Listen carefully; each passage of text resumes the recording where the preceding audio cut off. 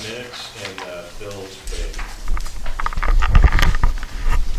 Motion to approve. So moved. Second. I just have one item, the last page of the draft minutes. It says the date of the next regular board meeting instead of September instead of October. So I will change that. We're open for the bills at the same time? Yeah. Okay, I'd like to ask a question about phones, internet, and cable television. I see that we have multiple vendors for those services, some for the firehouse and some for the rest of the community center. Does it make any sense to try and consolidate these things under one vendor? No, phones are through something called CalNet, which is kind of a government program administered by AT&T. Okay. Comcast provides our internet as well as the TV for the fire station. They don't, and then we have a different, I think it's AT&T who provides the internet for the park shop because Comcast can't run a line to it. Okay. All right, so when I first got here, I had asked about wrapping up at least all of this building under Comcast, and I don't recall exactly what the former district manager had told me on why we can't do the phones through a voice over IP setup, which is what Comcast is. I think it has something to do with next door, but not 100% sure. okay, all right. It just seemed like it looked like AT&T U-verse is the phone provider. That's what. They are the phone provider strictly for no, AT&T U-verse is not the phone provider. It's through one of their, I mean it might be, but it's internet for the park shop. It's through a thing called CalNet, CalNet 3 to be precise. It's basically specific for government agencies. Okay. I don't know that it's necessarily all that much cheaper, and personally I think if we could get away with rolling it all up into a Comcast via VoIP system would be much better. Well, just within Comcast cable and internet are two separate bills themselves. Does it make any sense to see if we can consolidate those? Sure, I mean I can... Why don't we just look at it? I mean, you know, if it saves us some money, it saves us some money. I know it's not millions of dollars, but you know, it might be worth looking at. Anybody else? Is that it? SDRMA, we made the huge payment last month, and now we have a reconciling item only for the park and rec. Is there one coming for the fire department as well? No. Okay. No, this is just reconciling out because we actually wind up submitting the data for that bill. Everything's based on employment wages, basically, and classifications of employment.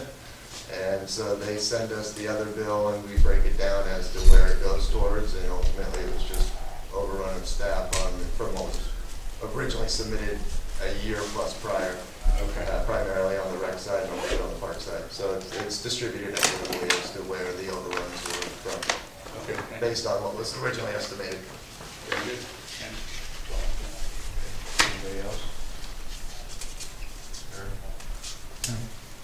Public, any questions? Go, Stephen. So I'm still trying to figure out what's going on with some of these payments to teachers. We've got the tennis instructor, I think. I don't have it down here. It's at the end. It's like $4,500. And I'm interested because that's a lot of money we're paying out. I know they generate a lot of fees, but we never see what fees they generate. And we need to know if we're making a profit on these or whether we're simply providing a place for someone to do business at very low cost. I don't know if Shane wants to talk about Gerald, I guess. But all the instructors seem to be doing quite well, and if this is, I'm just wondering if it actually makes sense.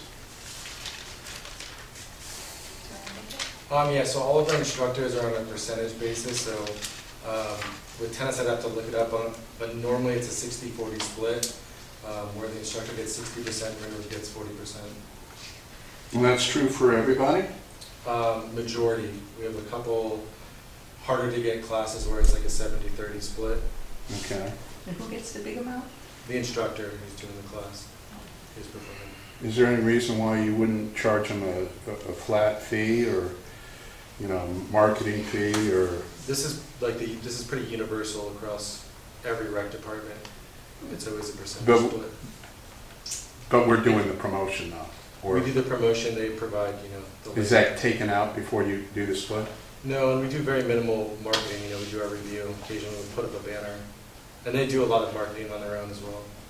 Okay. Anybody else? Interesting. Okay, let's see here, those we called for approval. All those in favor? Aye. Aye. Public comment open for items not on the agenda. Anybody? Yeah. Well, okay, so I understand, notice you're not here, but I understand that problem is being ignored or something's going on, but you guys aren't working with them. They've shown every indication that they want to work with the district. And if this goes to, I guess the advice was, hey, it's a natural disaster, we're not culpable. But if you look beyond that and you just say, well, what if they take us to court? What if it goes to court? Maybe our lawyer is looking to generate fees, but you can get up to $50,000 real quick. And I would suggest that every effort be made on behalf of this district to avoid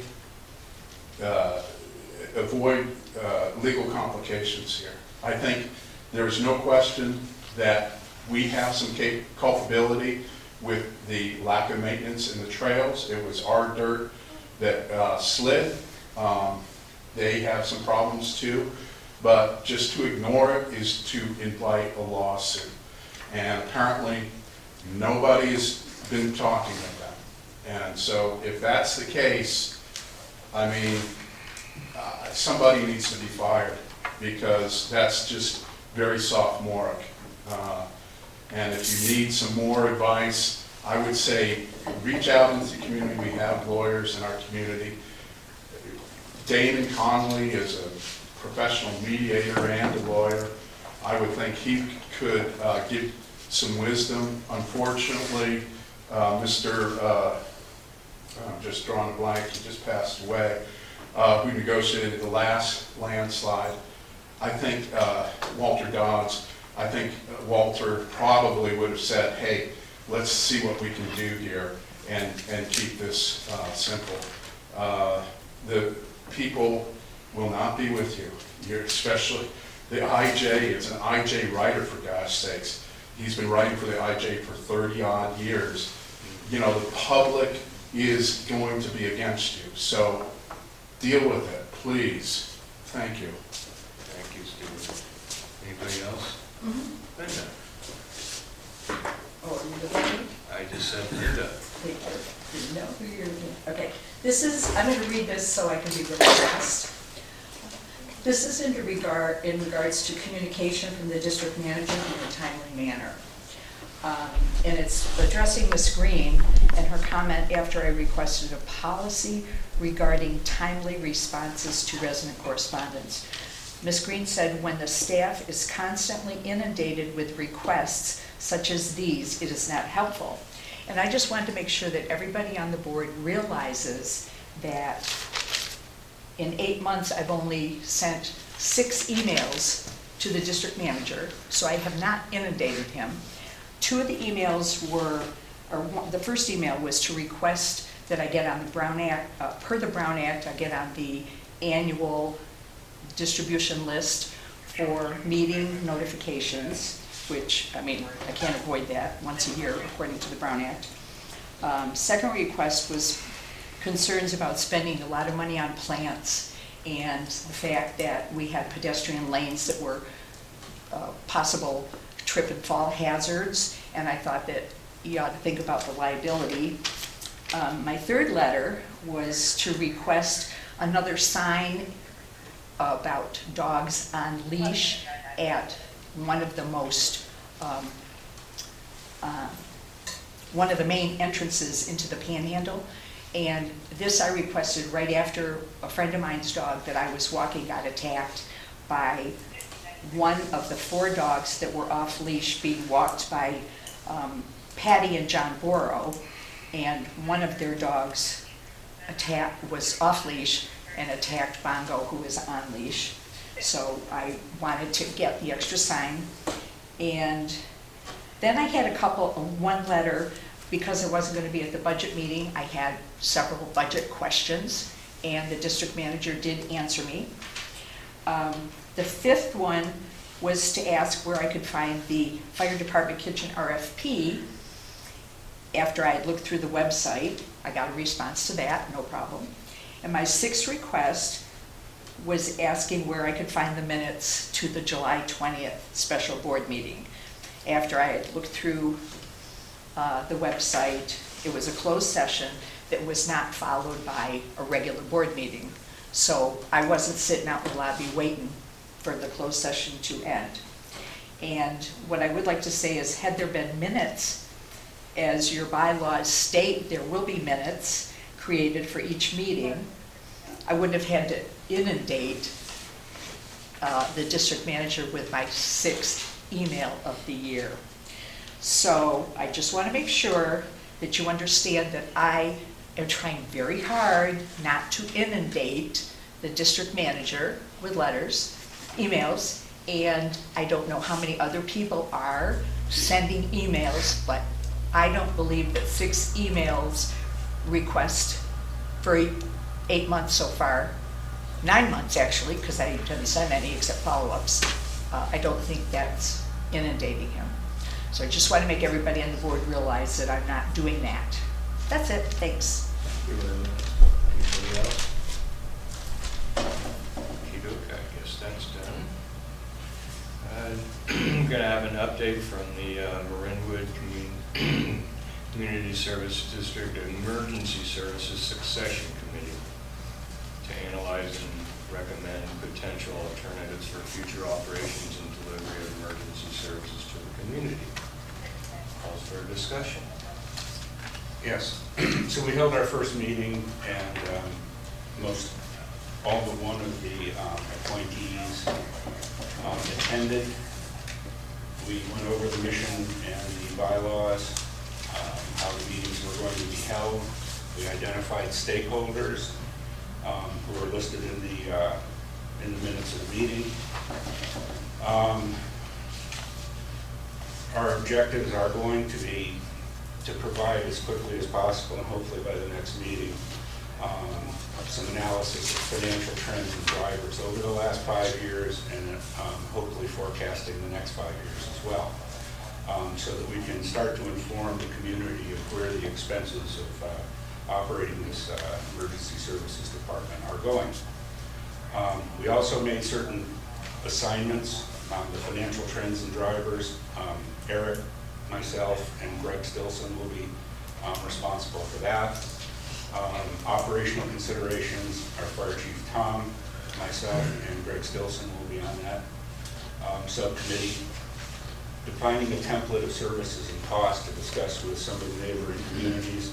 The Chief, Eric, and Brandon will be on that committee. Discussions with other departments right now.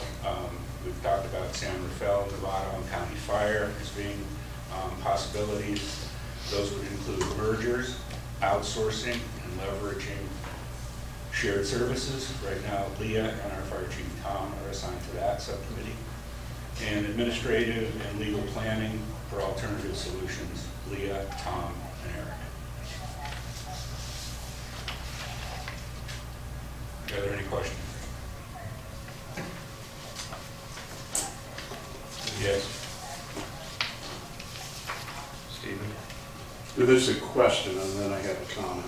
So where did you solicit the general public? I see pretty much everybody here is either a fire person. I think they're all fire people. Well, recognize Brandon. Brandon's a firefighter, right? That's correct. Okay, so basically, it's the same group of people that do the fire commission. Have you made any effort to reach out to the community at large? Yes, I believe we have. We posted a letter, have we not?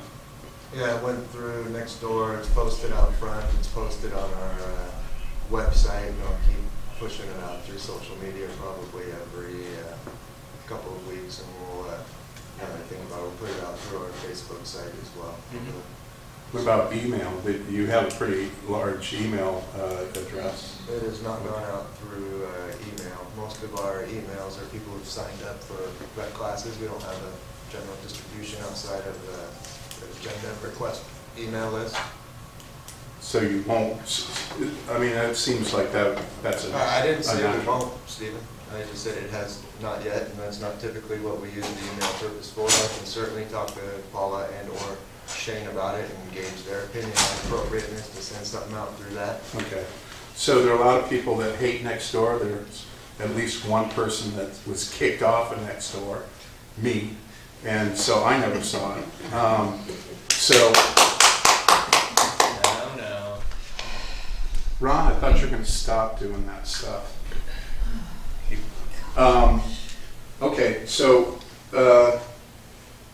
may I make a comment now, or is that just for the questions? May I make a comment? Go ahead. Okay. So I was checking the San Rafael budget, and CSA 19, which is Los Ranchitos, Santa Benicia, and golf course, Peacock Gap, I guess. They contract through San Rafael, and they have budgeted, they paid $1.7 million for coverage over there. We as a district, according to our budget, is $2.8 million. It seems to me if we say, hey, we've got firefighters, we've got equipment, you run it, you get the economies of scale, we could probably save a ton of money. And in fact, if we did it for $1.7 million, say, hey, we'll do the same deal as CSA 19, we'd be making out like bandits. We'd have $1 million surplus in our budget. Is that your comment? That's my comment. Please take. I'm actually kind of concerned with the same people figuring out what is going to go forward, because we're in a place where we in terms of cost per person, cost per cover, cost per home, we're very high on what Marinwood residents pay. So about what 70% of our efforts, our service calls, are outside of Marinwood. So I just think what we need to do is let's make sure we're paying our bills, and we've got great guys, we want to retain them, but the costs need to be shared appropriately in the county. Thank you, Steve. Anybody else? Ron? I'd just like to comment that 40% of the city of San Rafael's budget comes from sales tax. 0% of Marinwood's budget comes from sales tax. There's a great difference in how services are funded between different jurisdictions in Marin. Anybody else? Please. Yeah, I might add one little thing. Our fire department actually gets a lot of income, a lot of revenue. As far as I can see, we get revenue from CSA 13, and that's, what, $500,000 a year. And I know we get revenue from Juvie Hall. I'm not sure how much money that is, but that's revenue coming in. Plus we get all the taxes that the residents of Marinwood have said yes to. I know the last time it was by a small margin, but the Marinwood residents seem to think that it's very, very important that we have a fire station right here. So I did want to say that to me, it seems like our firefighters, our fire department brings in a heck of a lot of money.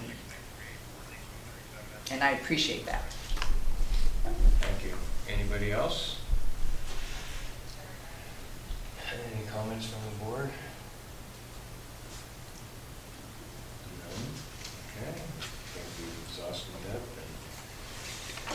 then. We have a resolution, 2017. No. You're on G1B. G1B. Amendment to emergency services. Draft minutes. Go up a line. Review the draft minutes. That's what We just did one. We just One did after. that. Amendment to emergency services, succession committee bylaws. So moved. Second.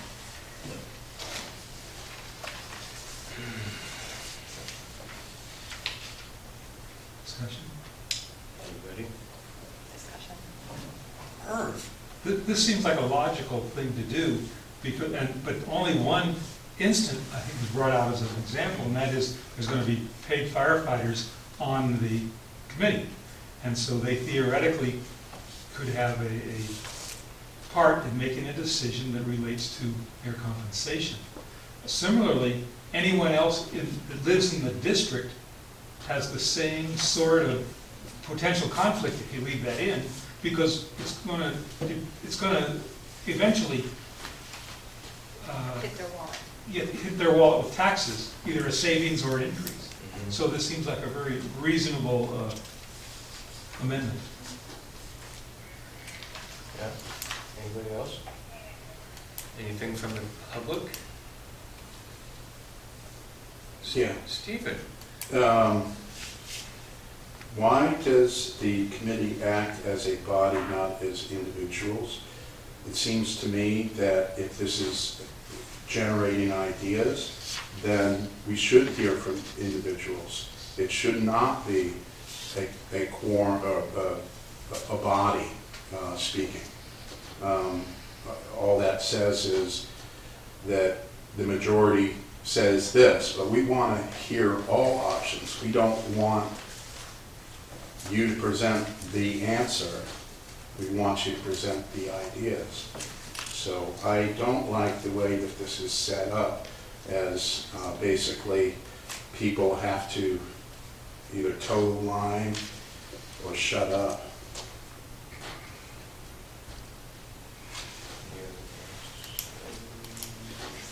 I think we're, well, it really isn't no one's ago. For all intents and purposes, the anticipation is that over a period of approximately 9 months, individual groups of this committee will be delivering analysis and reports for the sole purpose of instructing and helping our community understand where the costs and the operations of this emergency services group are going, and to hopefully enlighten them as to what the impacts of those costs will be, as well as defining and developing alternatives that will be presented on a monthly basis as they do their investigations and they come to a summary of what those options might be. Those will be presented to the committee at the committee meeting, and they will be presented again to the board in terms of status at the board meeting the following week. The idea is to make sure that the public increasingly becomes aware of the analysis that we are going to present, not emotion, not hearsay, but actually doing the investigations, quantifying the costs, quantifying changes that may benefit the community in terms of its operations, and hopefully getting more people in the seats here to give their impressions and also their feedback. So I don't see where this language is cutting anyone out. Well, if I may I comment to that? Well, these meetings are open to the public where they're presenting everything. But let's use the Supreme Court for example. You Let's always not use hang the on Supreme for Court. hang Hold on for a If second. you want to make The a dissent comment, is as Stephen, important as the majority opinion, because if you're presenting the ideas honestly, you want to know where the arguments are. That's all. If you're simply saying, hey, we decided this is what it's going to be, we did all of our analysis, basically, we don't want to hear emotion. Whatever you say, you're just basically, you might as well just forget the whole process because you're just coming down with a canned solution that you're going to meet mostly behind closed doors to decide. I'll tell you what, maybe we can, maybe there'll be another way to do this, and that is to videotape all the meetings so the public has an opportunity to understand what is being discussed. We want to know that the depth of the analysis is there. You're more than welcome to attend the meetings. They're open to the public. I'm making a request for a democratic process. Okay. Anybody else? Brandon? Are we, I'm sorry, I don't have an agenda in front of me. We are talking about the striking of the proprietary, yeah, I mean, I don't know if the board is in line with striking that, then I'll just shut up. But if it's the flavor of going the other way, I could have to strongly disagree. Striking what? Not striking that line out of the bylaws. We're talking about The change. the change. So is the primary interest, it's also taking out. We're taking out this? Yeah. Because everybody, whether it's firefighter or community, has proprietary interest in this entire discussion. The only person that wouldn't have a proprietary interest is if you brought some outside expert in that wasn't a taxpayer in the district. Okay, disregard. That makes sense, right? Yeah. This is the way it is. To make the change to strike. To make the change. Yeah, that's just tricky. Well, and I would also point out that the committee has no authority whatsoever. Any final decisions can be made by the board and not by the committee. I thought it was going to be made by the public. We discussed that before. The public doesn't have the power to make an action. The board has the power to make an action. So you're going to reorganize Marinwood Fire Department without the input of the public or a vote or anything like that? I thought we just discussed this. I think there's no way to get through. I'm sorry. That's all right. Is that, could you answer that? I didn't hear what the answer was. I thought that's what we're discussing already. Every committee meeting is open to the public. The public has every right to attend and give their input. So you're not going to open it to a vote. You're not going to open it to the public as a whole to decide the fate of our fire department. I don't know if you're hearing what I'm hearing, but what I heard loud and clear last month at least was there would be outreach to the community. There'd probably be some community meetings once we had some information to share. And then we're going to decide and do it? I mean, that's what I'm hearing. No, we're going to, first we're going to get the input. The board is going to make the decision. So the public is not going to make the decision. No, the that's why board is we're on the basically not, you're running on the 5th year, some of you. You haven't been voted legitimately in this, and you're going to decide the fate for all 6,000 people in the valley. Is that basically what I'm hearing? Yes. Because I think that's kind of out there and outrageous, especially with these stipulations that you put in here, that everyone has to agree to the majority opinion. So basically, you can shut up people that you don't agree with. So if I come there, or Linda comes there, or someone brings something up, and you decide to go another way, nobody hears about it. You get to decide.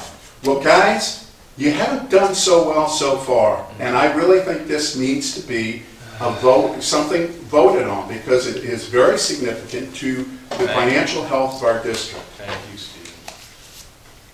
And there may be some legal recourse to that too. I don't know. Linda? The only thing I have is, nothing is going to prevent the public, and obviously there's not a lot of public here, maybe there will be someday, but nothing will prevent the public from talking to the committee guys, okay? And the other thing is, I don't think anything will prevent the committee, well, maybe this is your decision. Will you be reaching out to different people in the community to kind of get their ideas and opinions? I mean, it's not just going to be 9 people, I don't think, coming up with all the decisions and all the opinions. I mean, you don't know what half the residents think, or maybe even more. So, I But mean, if you put it to a vote, you that's... are going to be talking to residents, right? Well, the committee is open to the public like our meetings are tonight. They're open to the public. Everybody is more than welcome to attend. Yeah, I know, but you said you see who comes to the meetings. And participate. And you're free not to listen to us, as you seldom do listen to us. No, no, And no, honestly, I'm telling you, that's basically the way it works. I've heard from several of you that, hey, we are elected to make decisions on your behalf. Well, I don't know. I believe that you're representatives of the people, and the best way to deal with such a magnanimous change like this is to put it to a vote. So you can come up with the ideas. I'm pretty sure that's what you said all you were doing. But this really seems to indicate that you're going to come to a decision. You're going to say, this is why we came to this decision, and this is the way it's going to be. Thank you, Steve. Bang. Okay. Okay, so you're not listening to me, and we're not having a dialogue. So I'm you calling just for a like vote for the amendment to the emergency service bylaws. Did we have a first and second? Yes, we did. Okay, I'll call for a motion to approve. All those in favor? Aye.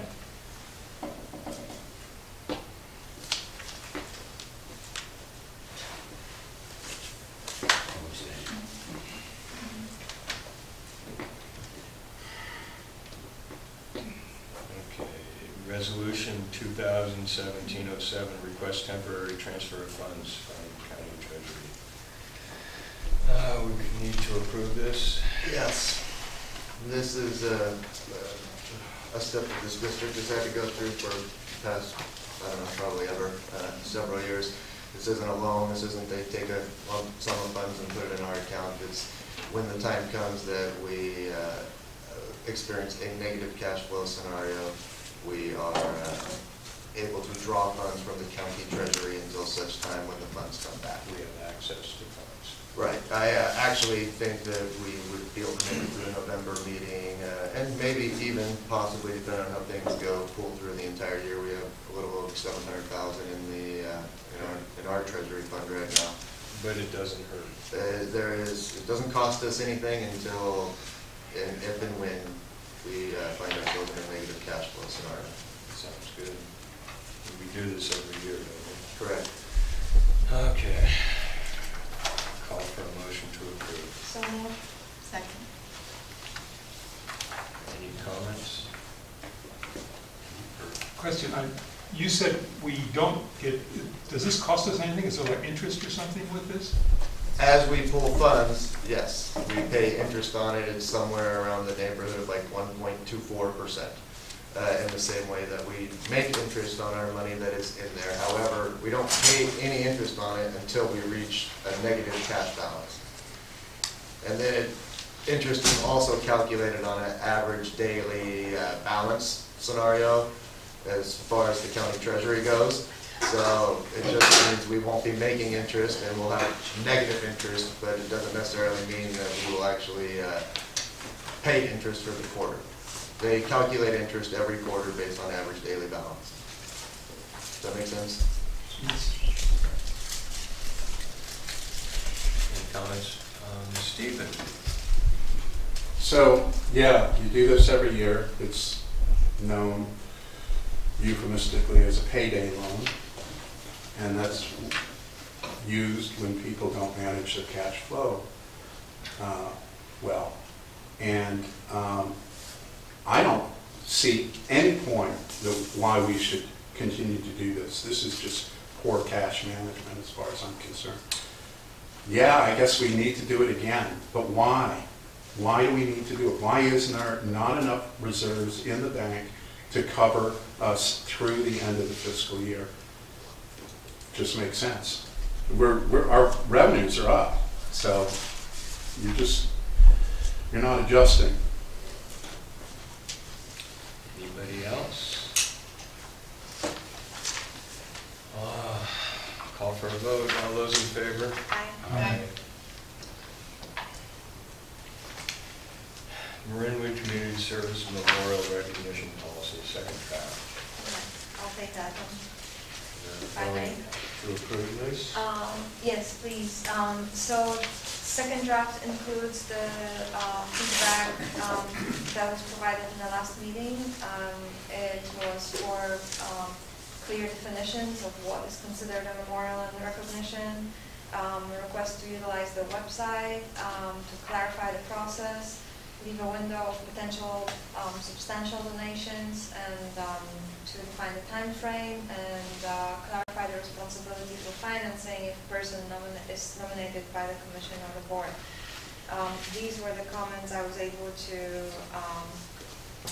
incorporate in this one based on my written notes, Eric's written notes, and the recording of the meeting. It looks a whole lot cleaner than the first draft. Thank you. Thank you. Any other comments? Herb? One omission.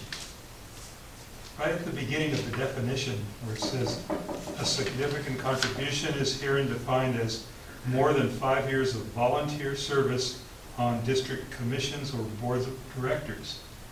You forgot about the volunteer firefighters. Good catch. Good catch.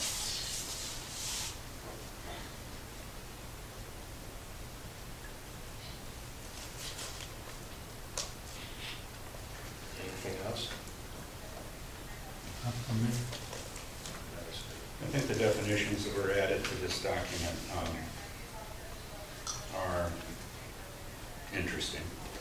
So if I understand it properly, if the chief comes to us and requests us to purchase a new fire engine, he would be eligible for recognition. Is that what this says? Purchase of fixed assets for the district? I don't know. If he bought us a new fire engine, Maybe you mean donation.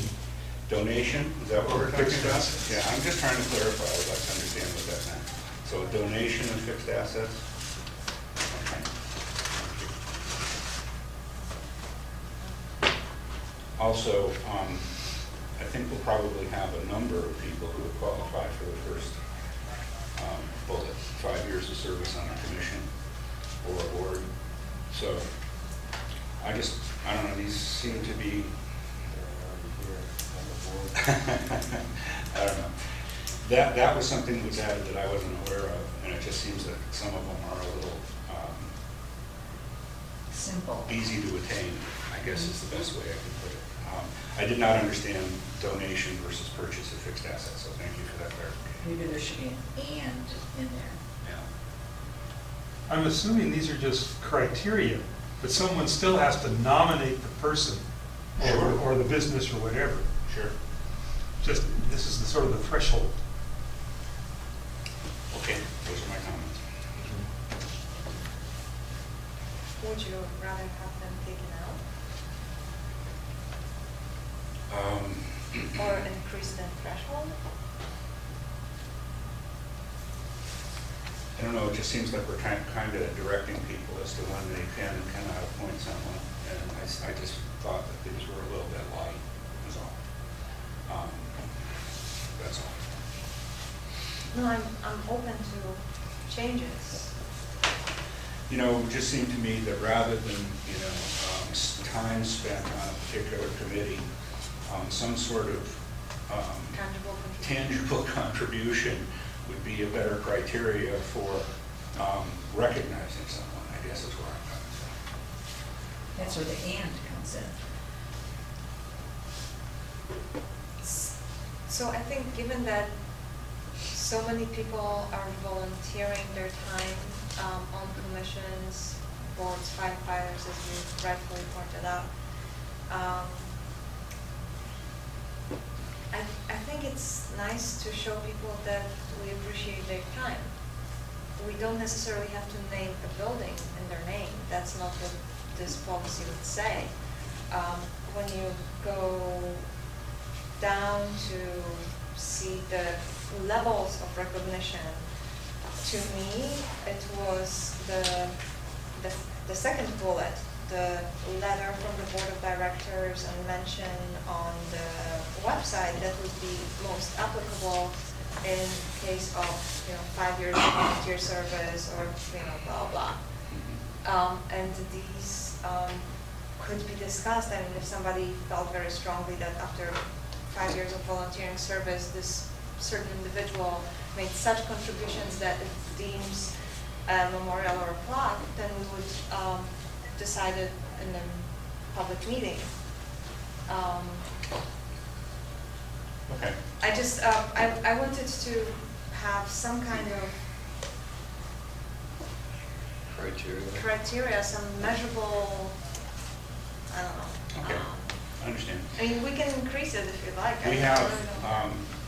We have no policy at this point in time. I recognize the need for a policy based on recent events, so I'm not going to throw more water on it. I just wanted to make those comments. We'll see how this plays out. We can always amend it later if we need to.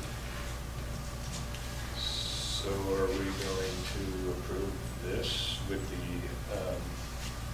corrections? Is that?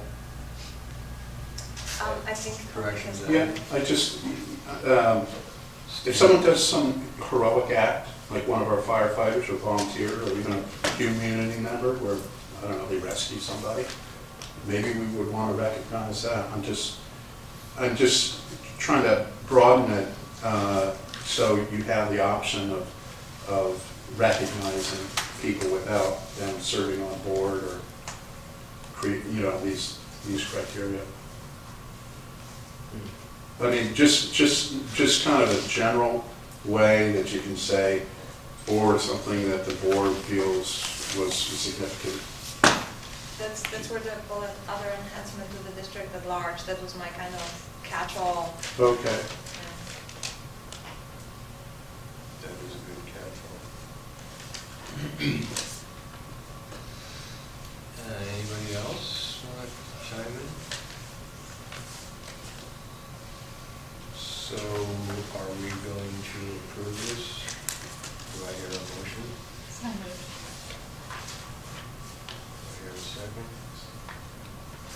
What are we approving?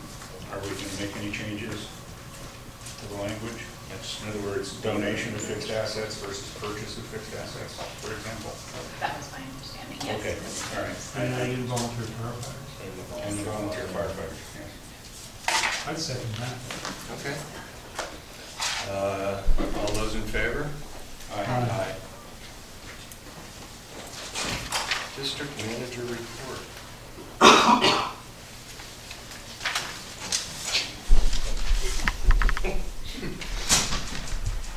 Okay, a pretty detailed report this month, obviously, for any questions, kind of some of the bigger things that are happening. In fact, actually tomorrow, I believe Naylor Pacific will be out to start the drilling process to pull the test borings behind the pool shed as well as along the northern field, and then from there they'll be able to put together a geotechnical report as well as potential recommendations, if any, towards repairs that could be needed. And all of this, of course, is related to the FEMA claim that's currently out there. We have entered into an agreement with a gentleman who does a lot of work with the county to assess and provide recommendations for Queenstone Fire Road as it relates to the repairs and drainage needed out there. He is performing very similar work on the portion of the county road sections. It also includes oversight of construction that the chief is not here, but it is my understanding that the county will be performing with their equipment and labor at no cost to the district. So that one is going to be significantly reduced from what was budgeted. Is that the pine? No, this one is Queenstone. Oh, just Queenstone. Just Queenstone, correct. I've been in a lot of, Steve, good segue, I've been in a lot of communication with the Marin County Open Space, and they presented their status update at the last Park and Rec Commission meeting in regards to an initiative they have that would decommission Ponte Fire Road, regrade Ponte Fire Road, and ideally returning it back to its natural state as much as possible, and incorporating a multi-use trail that would go along the ridge line, wind up connecting up with other various trails out there and do a large loop. It's a pretty neat project. The county has probably invested close to $80,000 to $100,000 in studies and such for that project. They are committed to it through biological studies, everything else, and everything about it sounds like it is a win-win-win, a win for the county, a win for the district, and a win for all of the residents and people who use that area. And then on 598 Loganberry, they've almost performed, completed their work. There was a encroachment, entry and encroachment agreement that was eventually signed by them on September 15th. As stated, with their moving forward the work, that's most likely going to have a negative impact on the FEMA claim, and it'll most likely need to be withdrawn from our larger claim. And then all of the, as it happens, work, I will say, debris removal, emergency preparedness has been completed, receipts submitted, invoices submitted, claims submitted. So I'm just kind of waiting to hear back on where all that falls, and that includes a lot of force account labor, although only overtime force account labor is really eligible for reimbursement, but use of our equipment, including vehicles, chainsaws, purchase of sand, sandbags, removal of one large tree in the open space that had to come down, but we couldn't get to until the area was more accessible, so on and so forth. So all of that has been submitted.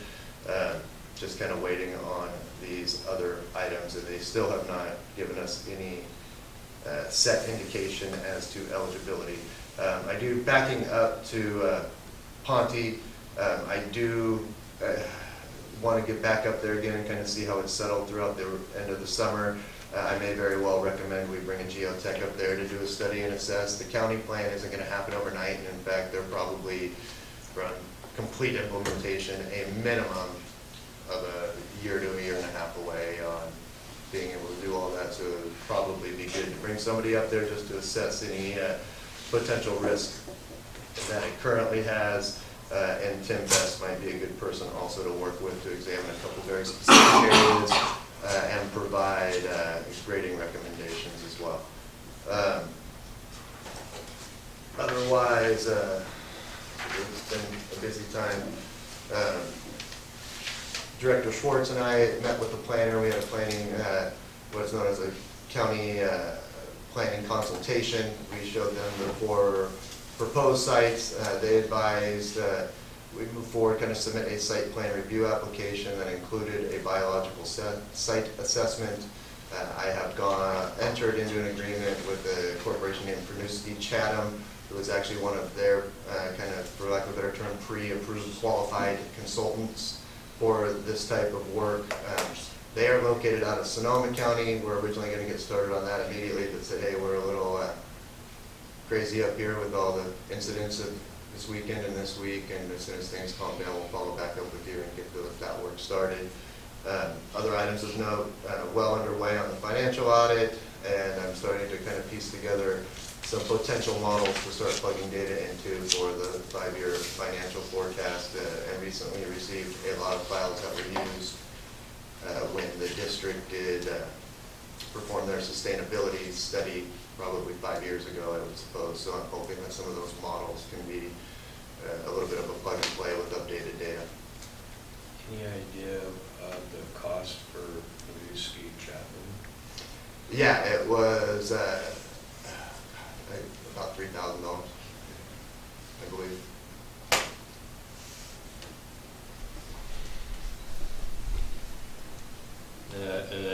is just really a first step for the application. Correct. Any comments? Public? Linda? I just have one or two questions about the Queenstone Fire Road. Now, if the Queenstone, and this is from his report, so that's what we're talking about, right? His report. The first thing he talked about was the Queenstone Fire Road. Fire roads are off leash for dogs. If the Queenstone Fire Road becomes a multi-purpose trail, It won't. wait, you didn't, it won't what? Let me ask my question. Okay. The district manager said it's going to be a multi-purpose trail. Ponte Fire Road. The Ponte Fire Road, not Queenstone. The Queenstone Fire Road is being converted. No, Ponte No. Fire Road. Ponte Fire Road. I'm so sorry. I have been hearing this for the last 3 months, that Queenstone was going to be fixed up and converted to a multi-purpose trail. No. Perfect, thank you very much. No worries. You had two questions, though. Well, I don't need to ask the second one. Okay. Stephen? So the biological assessment assumes that you're going to choose to build close to the creek. That's going to be a problem, okay? No, that's not correct. Okay. The biological assessment is for the 4 different 4, sites. okay, so there's only one that doesn't impact the creek, and that has not been drawn up to the same kind of specificity as the others. I request that you give that serious consideration. That area where the maintenance shed is, I would love to see reclaimed for a playground or recreation or just open space. There's way too much real estate being used poorly in that area, and we could compress it and put it right next to the fire station without impact on the rest of the park. It seemed to me, when you open this up to the community, there was a great deal of support for that idea. Not uniformly. Linda was one. She doesn't like the idea, and none of you guys like it. But the community seemed to like it. And if you're not remembering it, I've got the tape. We can look at it. Okay, but please listen. Please be courteous to me. That's what I ask. I'm trying to understand why you're even making these suggestions, because this is a site plan review, if you bothered reading this, for the 4 separate sites that were drawn up, submitted by the public. Okay. The one over here We're looking at 4. was a sketch, okay? Everything else was detailed. All I'm saying is give it proper consideration. That's what the whole thing is. That's what we're doing.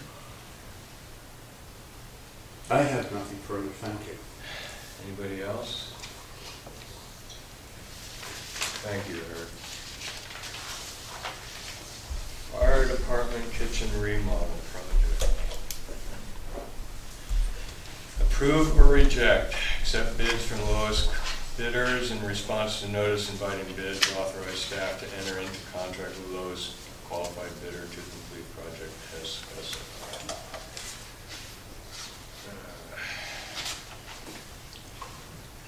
I see there were only 2 bids. 2 bids were received. Unfortunately, the chief couldn't be here to speak to much of this, so I will fill in the best I can. Yes, 2 bids were received. Total base bid cost was there, and the entire bid package has been included in the board packet. The district ultimately has the 5 options that I have listed down below, with the exception of keeping in mind that with option 4, which says award the bid to the lowest bidder and then make reductions to the project via change orders as stated in the RFP. You do reach a threshold in change orders where it substantially changes the project, at which point it would need to be re-RFP'd and rebid. Good point.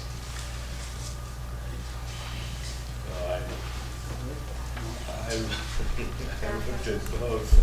I thought they were garbage, so.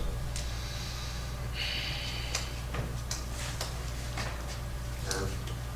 I went through the bid and looked at it piece by piece, and I have this great idea. County council shot it down, but what I had proposed is, I don't have my, I need to get the, I have the numbers of the items. Let me get the bids so I can understand what I'm proposing. I was suggesting that item number 2 be deleted altogether. In fact, I don't even see a soffit in the room. I propose that item 4 be deleted altogether. The painting is extremely minimal that has to be done. I propose that the upper cabinets be deleted from the contract. So if they somehow envision there is a soffit there, now the soffit, if it were there, doesn't have to be removed. By the way, the first item took deleted item 2 took $1,000 out, 4 took $12,000 out. If we remove the upper cabinets, I'm guessing that would take about $2,000 out. I was just trying to figure out the demo of the kitchen. I thought it was half demoed already. Well, they still need something in there in case they have to tear something out.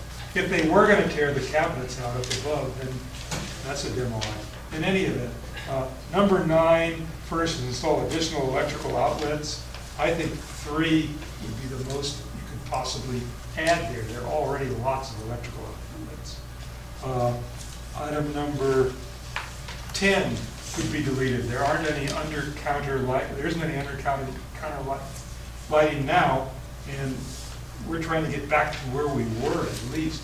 It would have been great if the bid came in low, then we could do some better, but the bids aren't coming in low, it appears.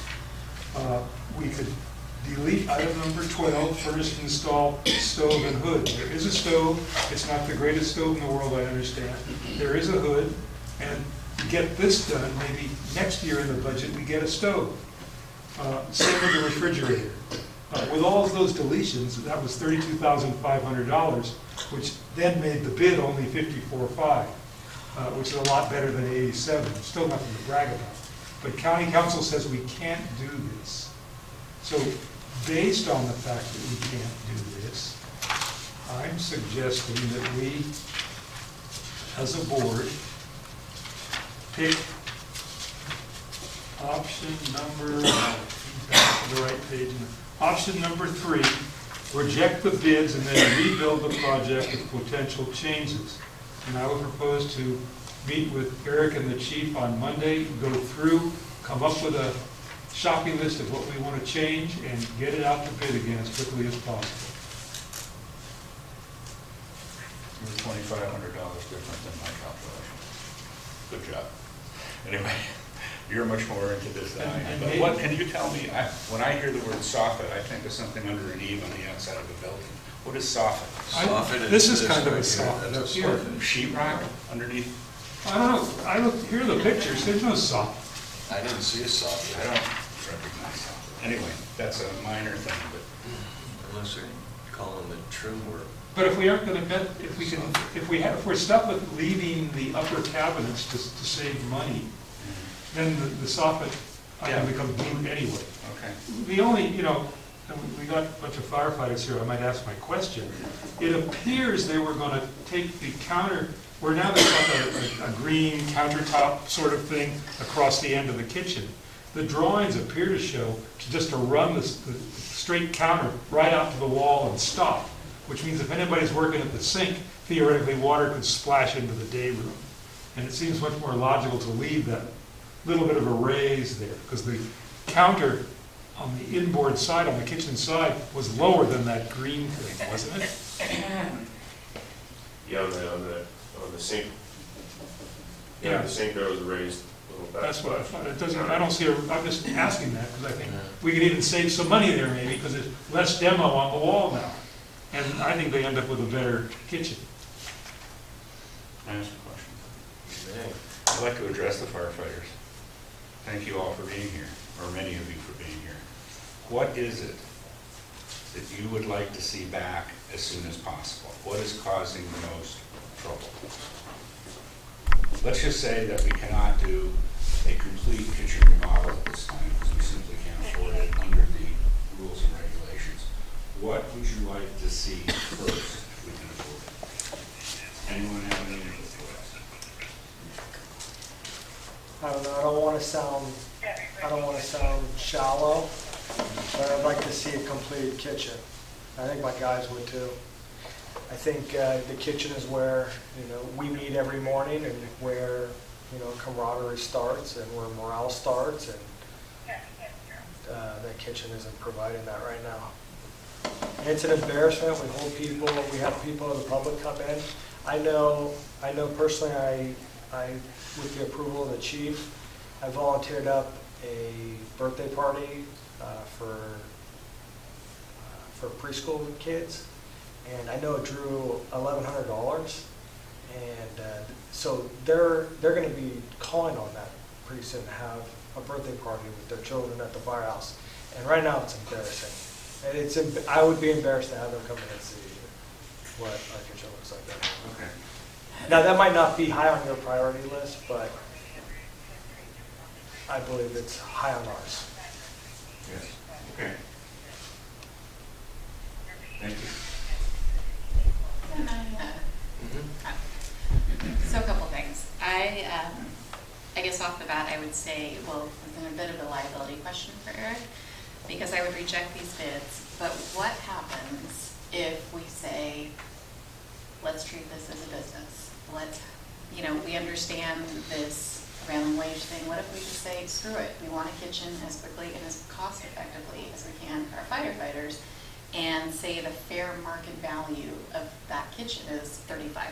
Let's just 40, 35, 40, I don't know, if you had a competitive bidding process and we weren't dealing with this government crap. So, no offense, but I mean, from the business side, what does that open us up to? Is it going to be Stephen or Linda or some community member who would turn us in if we were to get busted for doing this? Why do you think that's insulting? Why do you think I would do that? Because we've been accused of ground violations. So just being completely open and honest, full disclosure, on camera, whatever, like what happens if we just go back to whoever the first or couple bidders were and say, come into our kitchen? We'll pay you. Yes. I think DIR registered contractors are who are going to come out of the woodwork and sue us. Exactly. It won't be the neighbors, they're not going to know, I don't think. It's going to be contractors that say, hey, we can't be the low bidder because we're trying to follow the law. Right, so there's one or two people who hunt around for that, but. You only need one. And then you settle. So if you can settle for 10 grand, and that's, or you say you even settle, say the kitchen's 35, and you settle for another 35, you still come out under that 87. So we acknowledge, hey, maybe there's a lot, we open ourselves up to liability, and if that comes due, we negotiate and we settle. And if it doesn't come due, we save some money. So again, risky, probably far too risky, but again, thinking outside the box of how do we get a complete kitchen, because I think trying to nickel and dime the project down is ridiculous. I just think that's, either we pay see if there's something else. I have a feeling that even if we send this out again for RFP, at this point, looking at all this, these people have a lot on the market. If this is the bidding range we're starting with, I would assume all these people talk to each other as well, and that in this market, if that's kind of our bandwidth we're looking at, so then, how much are we lowering our standards, and to say, oh, well, now we're going to be really excited to get a kitchen for 80 grand, and we are waiting another couple of months to go through this process again. So at what point do we do something, I think? It's all a good question. Isabel? I think we're all very frustrated and we're tired of talking about it. Let's just agree, first of all. Second of all, in our conversation about the first RFP, I wanted to put a ballpark of $40,000 to invite bids that would be more in line with what we can really afford. And what we have now is really kind of what I could foresee happening, is that everybody marks up the price because they see a government contract, nobody pays for it, it's free money. Well, we're the taxpayers, we're paying for it, so it's not free. Having seen the two bids, especially the first one, which I believe comes from, I'm sorry, second one, which comes from a local person who apparently had a much lower bid before, now suddenly, I don't know what happened. Seeing these two bids and being as frustrated as I am, I would recommend option number 5, rejecting all the bids and acting as a general contractor and therefore saving the markup. Silly comparison, but when I was planning my wedding and I was looking at all the magazines and suddenly they were like, oh my gosh, there are so many things I have to think about it. When you remove this and you think, what do you really need? There are really very few things that you really need for a wedding. Here, again, I try to simplify it to, like, really, what do we need? I broke it down to tasks for management and tasks for maintenance staff. I believe our maintenance staff could install drywall and paint. I believe they could measure and install cabinets. I believe our management is perfectly capable of ordering appliances with install and selecting cabinetry only for lower cabinets, as well as finding electrician, plumber, and counter install. These would have to be insured, BIR, whatever, so the proper prevailing wage, so we don't violate any laws. I am personally not in favor of trying to chance it and go under the table and try to do it on the cheap illegally, because if I don't like the laws, I will try to change them. I know it's a painful process, but that's why I got on the board. If I want to see something different, then I'm going to roll up my sleeves and try to do it, rather than offend people like the Mr. Breyer did, or try to, you know, go around and again, I recommend we act as our general contractor and we utilize our in-house labor and our ingenuity and brains, and try to give our firefighters the kitchen that they need. I know it's a cultural thing, but you also have to work with us here, guys. It's not going to be a $100,000 kitchen. We just don't have the money. I do understand you need functional kitchen with a fridge, with sink, etc., etc., and that looks okay too. You know, it's not going to be super beautiful, but what you have now is a disgrace, and I think we need to remedy that as soon as possible.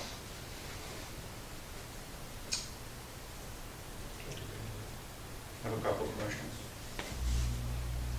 Did CWS Construction Group actually visit the site? I don't know. I don't know either. Yeah, I From know. looking at their bid, I can't tell.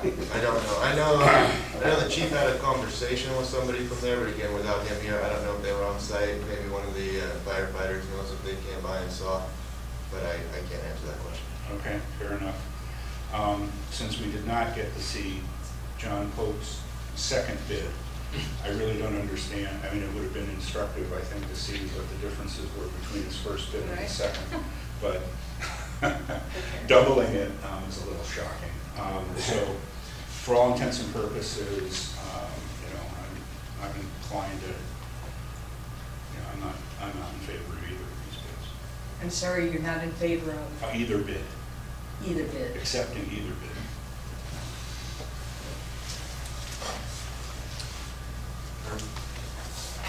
Normally, when contractors are bidding jobs, it relates to their schedule. While I don't know this to be a fact, I would assume that when Mr. Pope made the first bid, he needed the work, and by the time he made the second bid, he was already busy with other projects. And if he got it, great, he could hire some other people and do it, but Well, it could be. I don't have any other, I'm unaware of any other kind of reason for variation like this. But what we didn't have when we did this original RFP, we had no idea on real costs. And I think with these bids, we now do. And I think we could, if taking what Isabel is suggesting, is if we want to we could say we have an architect's estimate of $50,000, which sort of makes sense based on the numbers that I took out of the $87,000 bid. There's still some other things to do, just like, that's why I asked the question about this pony wall. If we don't have to reframe it, and it meant there's conduit in that wall that's too high, if we bring it down to the counter level, we've just saved all that work, and that's just time-consuming work that is expensive. If we leave that there, all we have to do is get the plumbing in there, maybe add some electrical, I'm not sure, and slap sheet rock on both sides, and that wall is done. And then we put the new cabinet against it. We don't, right now, they have a stove that functions, they have a hood that functions. The upper cabinets are functional, the refrigerator is functional. We could put all of that in there as additive items that we would have the choice of either including or not including with a base bid. The other thing I've been wanting to talk to the chief about, and he just, between the fires and now his personal issues, to find, are those the gold plate appliances, or are they the serviceable appliances? And if you remember the last meeting, I was saying we need to come up with serviceable appliances. They can't be something that's going to, fall apart in a year. But maybe, it's interesting. The bid for the stove and the hood was $6,000, but I looked up Wolf Range, the model called out for, I think it was $6,300 itself, with no installation and no hood. Mm-hmm. So I don't know. That's sort of interesting, but. Wolf Range is kind of, they're great ranges. They're high end. They are. I went to school with Joel Wolf. But I don't know. But I think if we were to decide to leave that range, and maybe in next year's budget we replace the range with the refrigerator or both, fine, but at least we get the kitchen back together. Yes, I think we need to define the scope as a construction project, not an appliance, purchase project. We need to get it down to where we're getting what absolutely has to happen in that kitchen to get it functional again. Bring it in as quickly as we possibly can within budget, and we can deal with the appliance issues later. They're not completely inoperative from what I understand. Well, there's no dishwasher and sink and garbage. The dishwasher. But the stove and the refrigerator, that's my suggestion also. And again, all of this does come back, at least in my mind, to that peninsula where the water needs to be reestablished, the water service, the sink, the dishwasher, etc., so that they don't have to shuttle their dishes all over the community center in order to wash them and keep clean.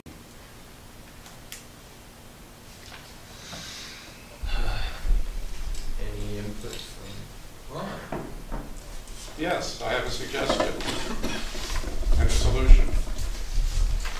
I would suggest you make the changes or short suggested, and I will prevail upon CFA 13 to pay 25.9% of the remodel on the kitchen.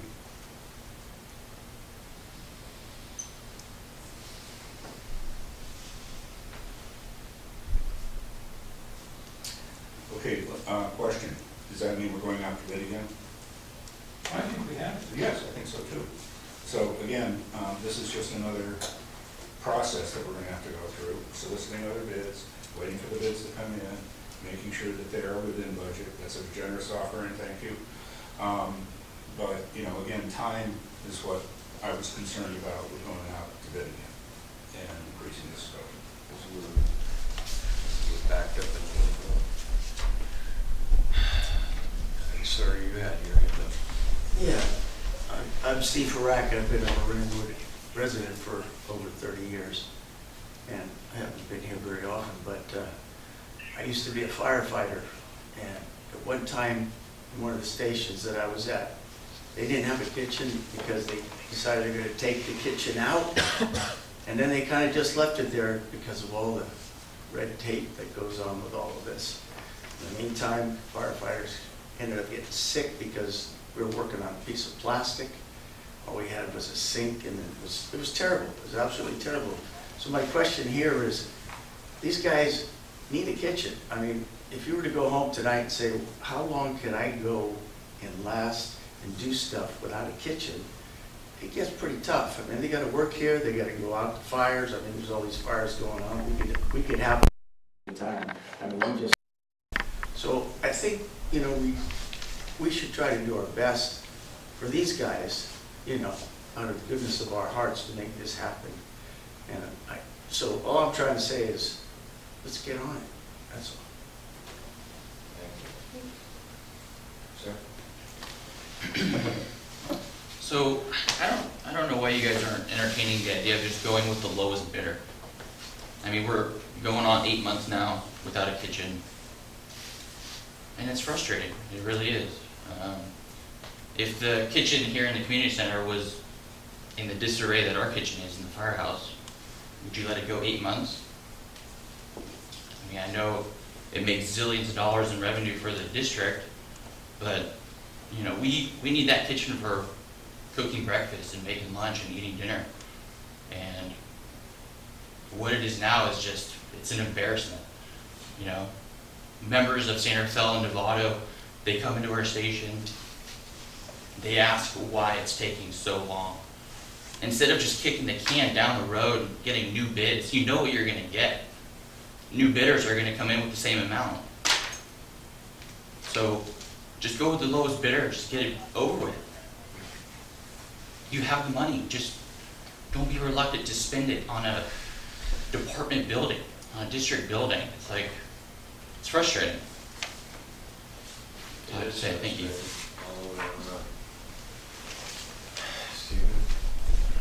So I find myself in agreement with Director Green, and Director Perry, Director Schwartz, even Director Naylor and Director Shea. I think Leah was onto something when she said, hey, let's just set a price, let's get what we can get. With one big caveat, you still have to, it exceeds the $25,000 threshold. Now initially, just for your information, we did have a $25,000 bid. And because of, and we also had a donation for that $25,000. So it could have been done 8 months ago. Okay? 25 grand. But they got cold feet and they decided, hey, we got to check this out, we got to follow the law. There was a misunderstanding of the law changed. I suggest what we do now is say, because there's a $25,000 threshold, and said, we're going to look at, this is what we want. Here's the plans, da-da-da. This is what we want. We're going to go with the best deal we can get for $25,000 or under $25,000. And then that's where you leave it. Then you can cut a check. There's no rebidding of this. We know Isabel is like me. She knows how to squeeze both sides of a penny. You can do it. And it can be done. And it should be done. And these guys deserve a kitchen. I totally agree with it. If you want to get it done, that's how you get it done. If you want to spend money, it looks like you're on the spending money path. Now, I was in the auction business. I submitted lots of RFPs, and when I see Hope coming in that high a second time, I'm a little cynical about what actually occurred. Maybe he because there's so much information there, there's way to manage bids. And so, I don't want to say anything about Pope, but those 2 bids, those are no good. You have to rebid that, period. But the way I suggest that you do it is say, we're going to spend $25,000, we got the check, we're ready to go, show us what you got, call the people back, go with the best deal that you have, the best that is close to our plans and can get completed on time, and that's it. 2 weeks.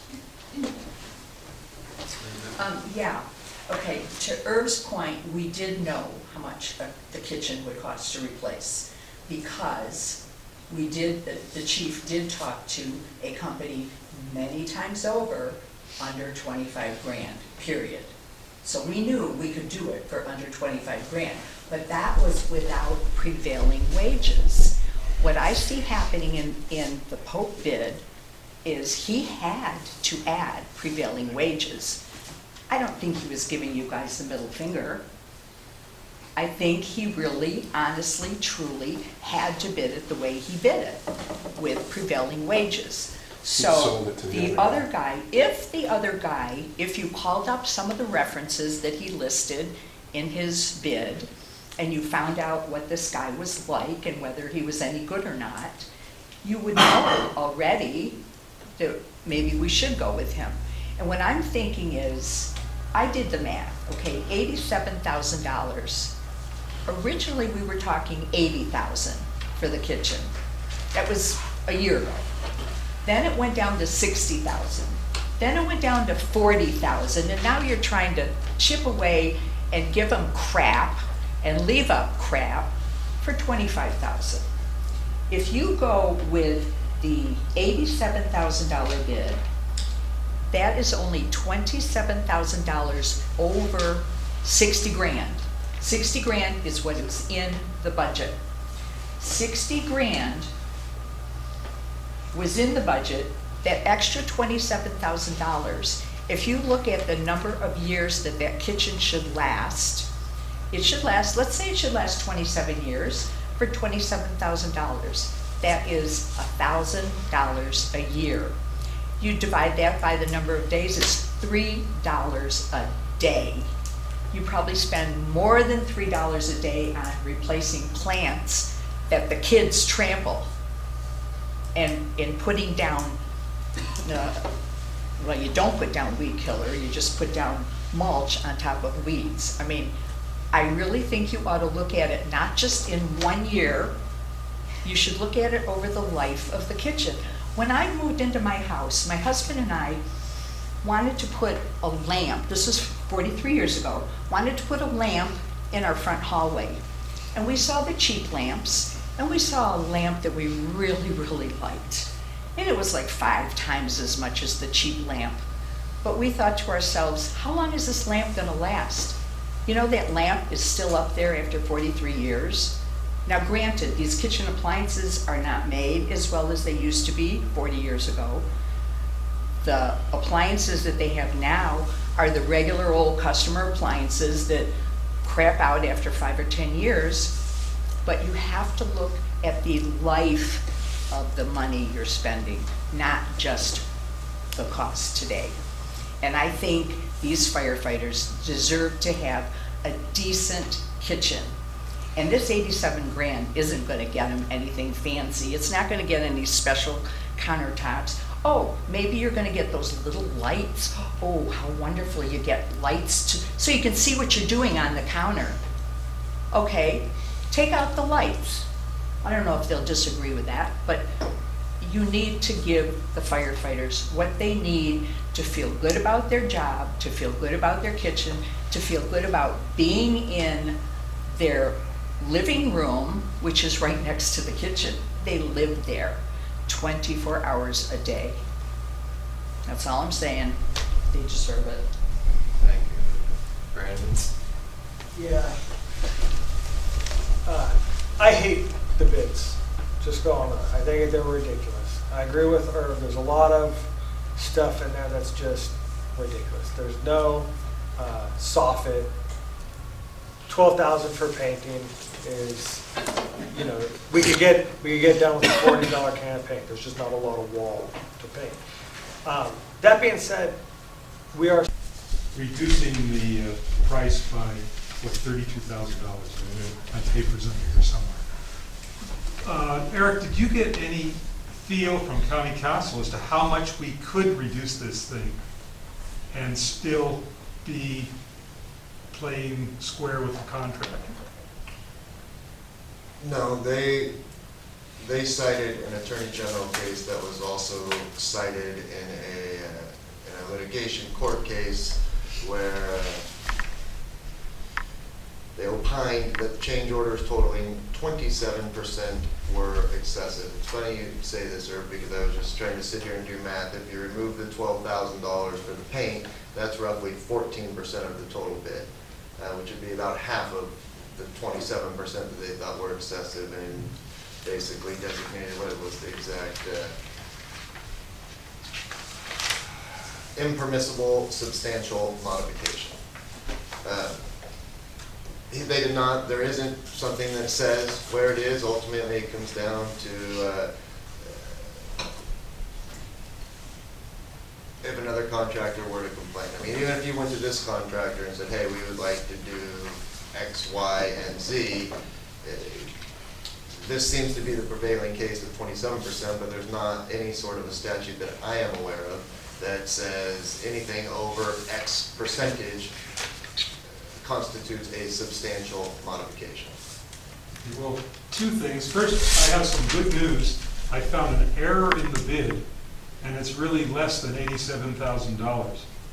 It's really $86,999.98. Thank you. Because the unit prices prevail, and the plugs, they bid at $833.33 a piece, and if you multiply that by 6, you don't get $5,000.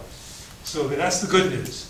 Now, continuing here, I found what I think is a pretty big mistake in the plans, and I would love to say, let's get rid of the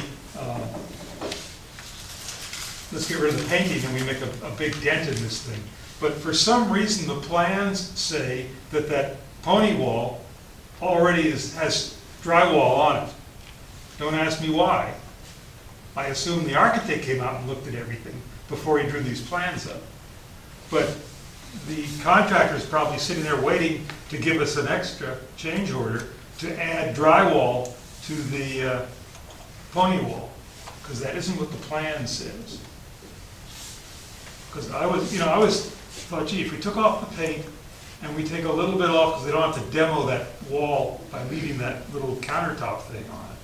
Well, I would counter that, Irv, by saying that it probably calls to demo the pony wall.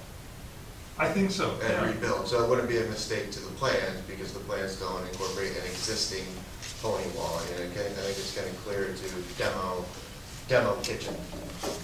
Well, it says existing low wall with new paint finish over existing gypsum board. It's something, so I don't know, I think we have no choice but to rebid it and just get on with it and get it done.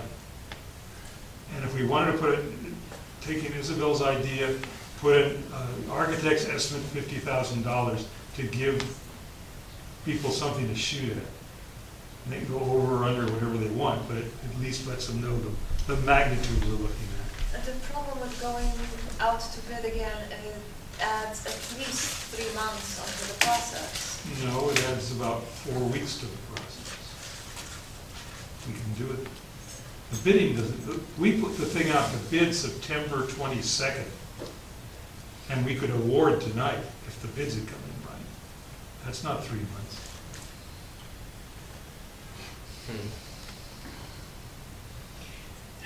Anything? Could we reasonably go back and... Yeah, I got another question, sorry. So, is there a way to market? It seems like maybe you're not getting enough bids. Are you not reaching out enough? Are you not talking to the right people to get the right number of bids in? I mean, could that be part of the problem? Well, the bidding process went out the way it's supposed to. We sent it out to the IJ, I believe, and then through Marin Builders, and Marin Builders subsequently puts it through their computer system and shoots it out to every county in the Bay Area. It also went through the California Builders Exchange. Yeah.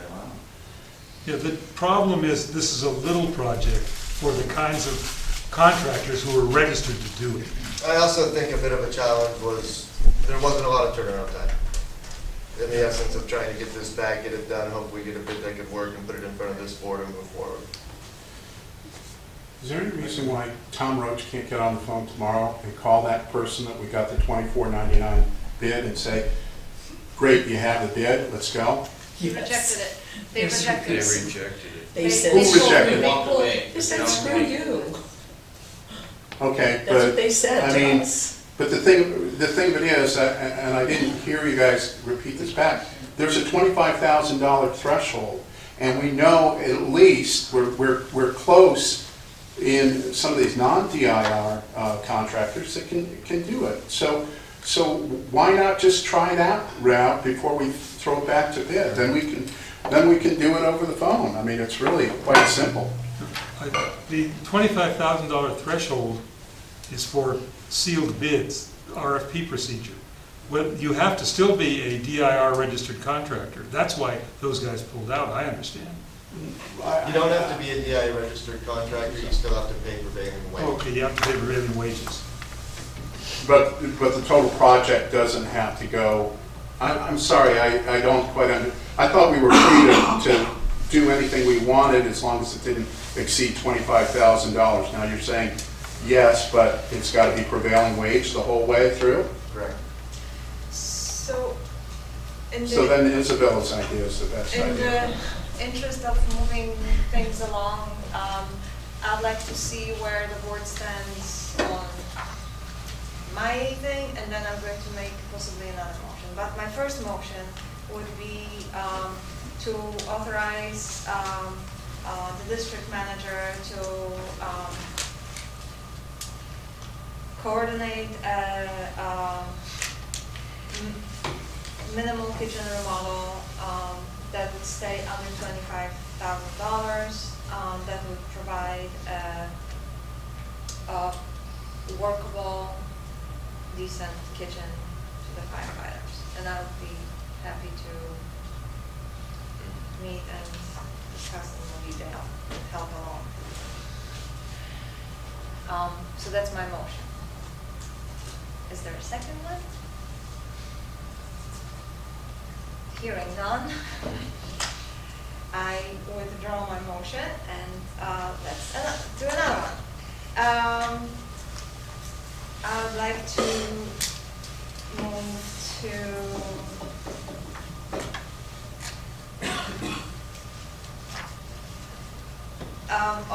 to ask the district manager, to ask the council if we could make changes to the $87,000 bid that would be more in line with what's absolutely necessary in our case. Without rebidding. Without rebidding. Can you repeat that, Isabella? I'm sorry. I would love for you to check with the council if we could adjust, if we could award this bid, yet then make substantial You cannot. changes. Their opinion is you cannot. You know, once that threshold that has been set, and I followed up on this already, that threshold that has been, you know, set and kind of cited in subsequent cases as an Attorney General opinion on something that came through that he would find that change orders totaling 27% were excessive. So I don't know. We're at 37, we're open 37. Right, now, 27% of, I mean, I haven't really done the quick math here, but It's, right now, yeah. 87,000 times 0.27, it would be knocking off 23,490, so what is 87,000? Basically minus 23,000, now you're down to 64,000, so anything greater than that 20,000 or so is going to set off some alarms. But again, we've got it in this request for bids that we can make modifications to the scope of the project, yes? And we can Yeah. discuss them? Within a reasonable. Okay, so what if we remove $10,000 worth of this painting charge and get rid of the 2 appliances for right now? That's Well, the paint is at 12,000. Yeah, I'm saying 10,000 of that and the 12,000 for the 2 appliance things. That's $22,000.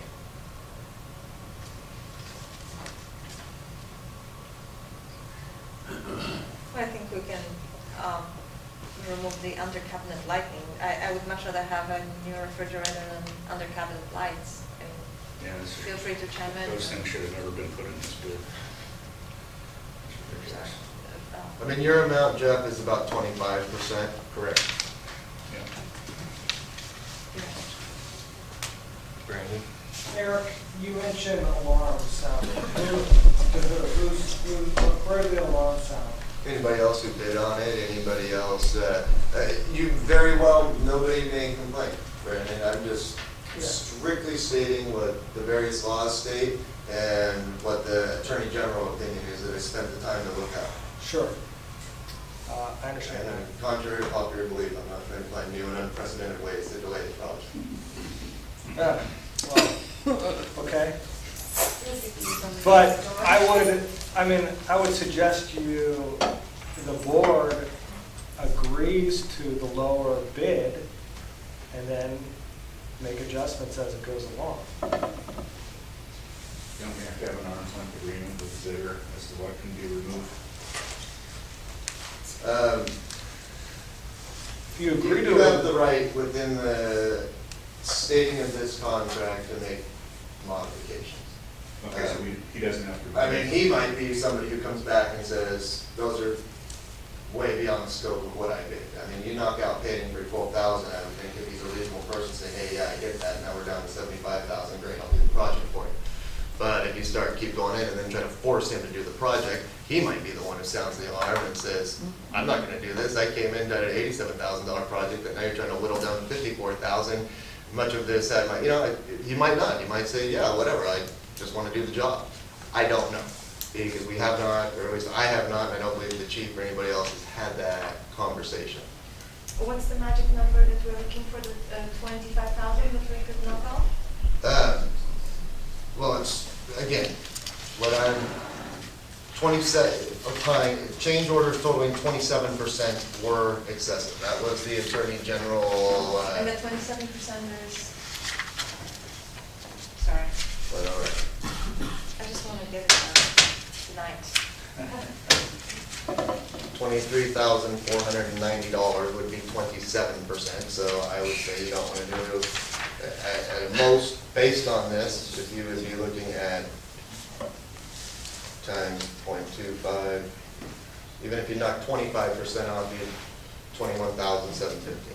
Okay, so can the board agree on eliminating item number 4, painting kitchen? We can do it in-house. So I guess I would caution us in a way. I mean, do we have to dig into the line items? Can we just instruct whoever is in charge of this, whether it's Chief or Eric or whoever, to work with the contractor to change the bid? Because, I mean, this is the messiest, most unprofessional looking bid I've seen. Right, the crossouts, the whatever, I mean, I would not look at this and I'm not looking at this as solid and firm.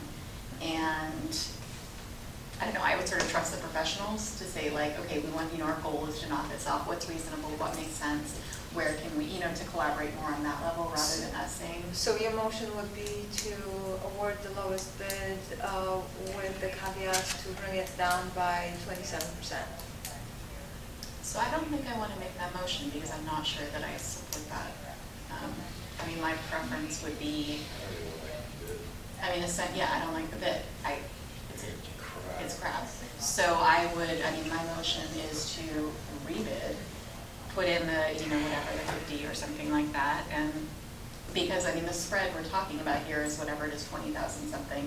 So essentially, we're gambling away a month of time for the potential of whatever number we get is going to be in another range or numbers we have to look at where we know now about that 27%. This, I think, is, I mean, I don't know, I'm in the middle of, you know, for work of a $500,000 construction project with budgets with a lot more detail and line items, and this just, yeah, this is somebody who chicken scratched it out to get it in, but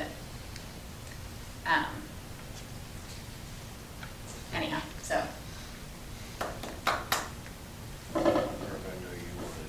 Would you repeat the appliances you're going to eliminate? Me? Well, anybody who's coming up with this idea. I didn't suggest that. Well, somebody was saying, take out this and take out the refrigerator. I mean, it's only, 15 years old and it's a donated refrigerator, but let's take it out. The refrigerator and the stove could be eliminated from a construction The project. stove? Yes, And the refrigerator. refrigerator and Right. stove. They could be, and they could be supplied at a later date outside of the auspices of a construction project. Okay, that's what I wanted to hear. Thank you. Sure. But how quickly, I mean, that stove is on its last legs and has been repaired and repaired and repaired over and over and over again. It's 25 years old. Do you want it to blow up in our kitchen? Gee, I don't think I would like that. Thank you. I think it's probably dangerous. I think it's dangerous. I've got a question about prevailing wage. Are our landscaping contractors prevailing wage? Yes, They are. yes. They are a DIR registered company. Right. Ooh. Ma'am? This is not a rhetorical question, but when you say you're going to put it out to bid again, I mean, it seems like you've really tried to catch every different opportunity for bidders to come already. Who else are you going to possibly get to bid that you haven't already? I mean, it seems like moving forward with one of these bids, maybe taking out the paint or something. I mean, it seems like something needs to move forward, but rebidding all over again. They only had 5 days.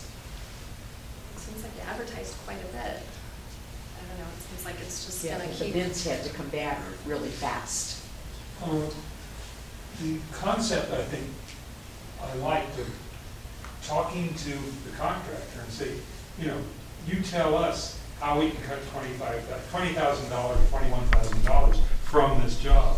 One of the things you can tell them is, hey, you don't have to demo the pony wall, just sheetrock both sides. And it would make a little less square footage of countertop. But Didn't understand the $8,000 for demo. well, I don't either, but we can get that down a little maybe, because he wouldn't have to be demoing as much. The other demo is just pulling the upper cabinets off the walls, and maybe they, so that's something. May I But- make a motion yet again? I really want to get it done, ladies and gentlemen. I'd like to move to approve the lower bid and authorize the district manager to communicate with the contractor and bring it down to by $25,000 or 27, whatever that is. As much as possible to get us to the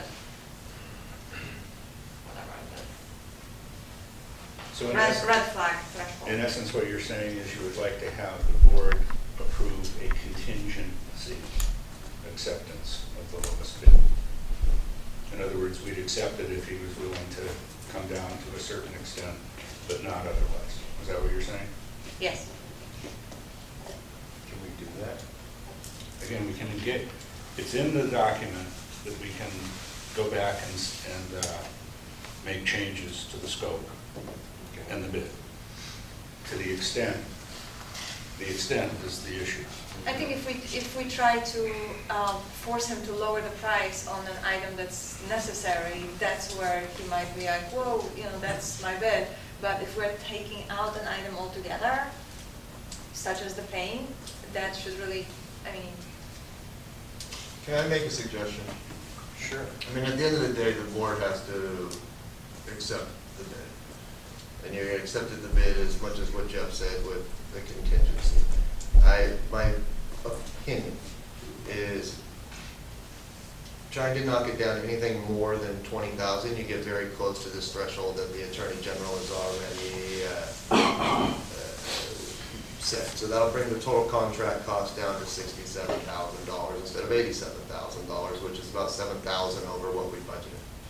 It's over budget, but it's not over budget all that much, and to the point it moves this thing forward and gives this some almost level of finality tonight. Because I think at the end of the day, what we can all agree upon, firefighters, board, and certainly myself, and I guarantee you the chief, is We're tired of it. no, that we'd like to get a kitchen in as quickly as possible.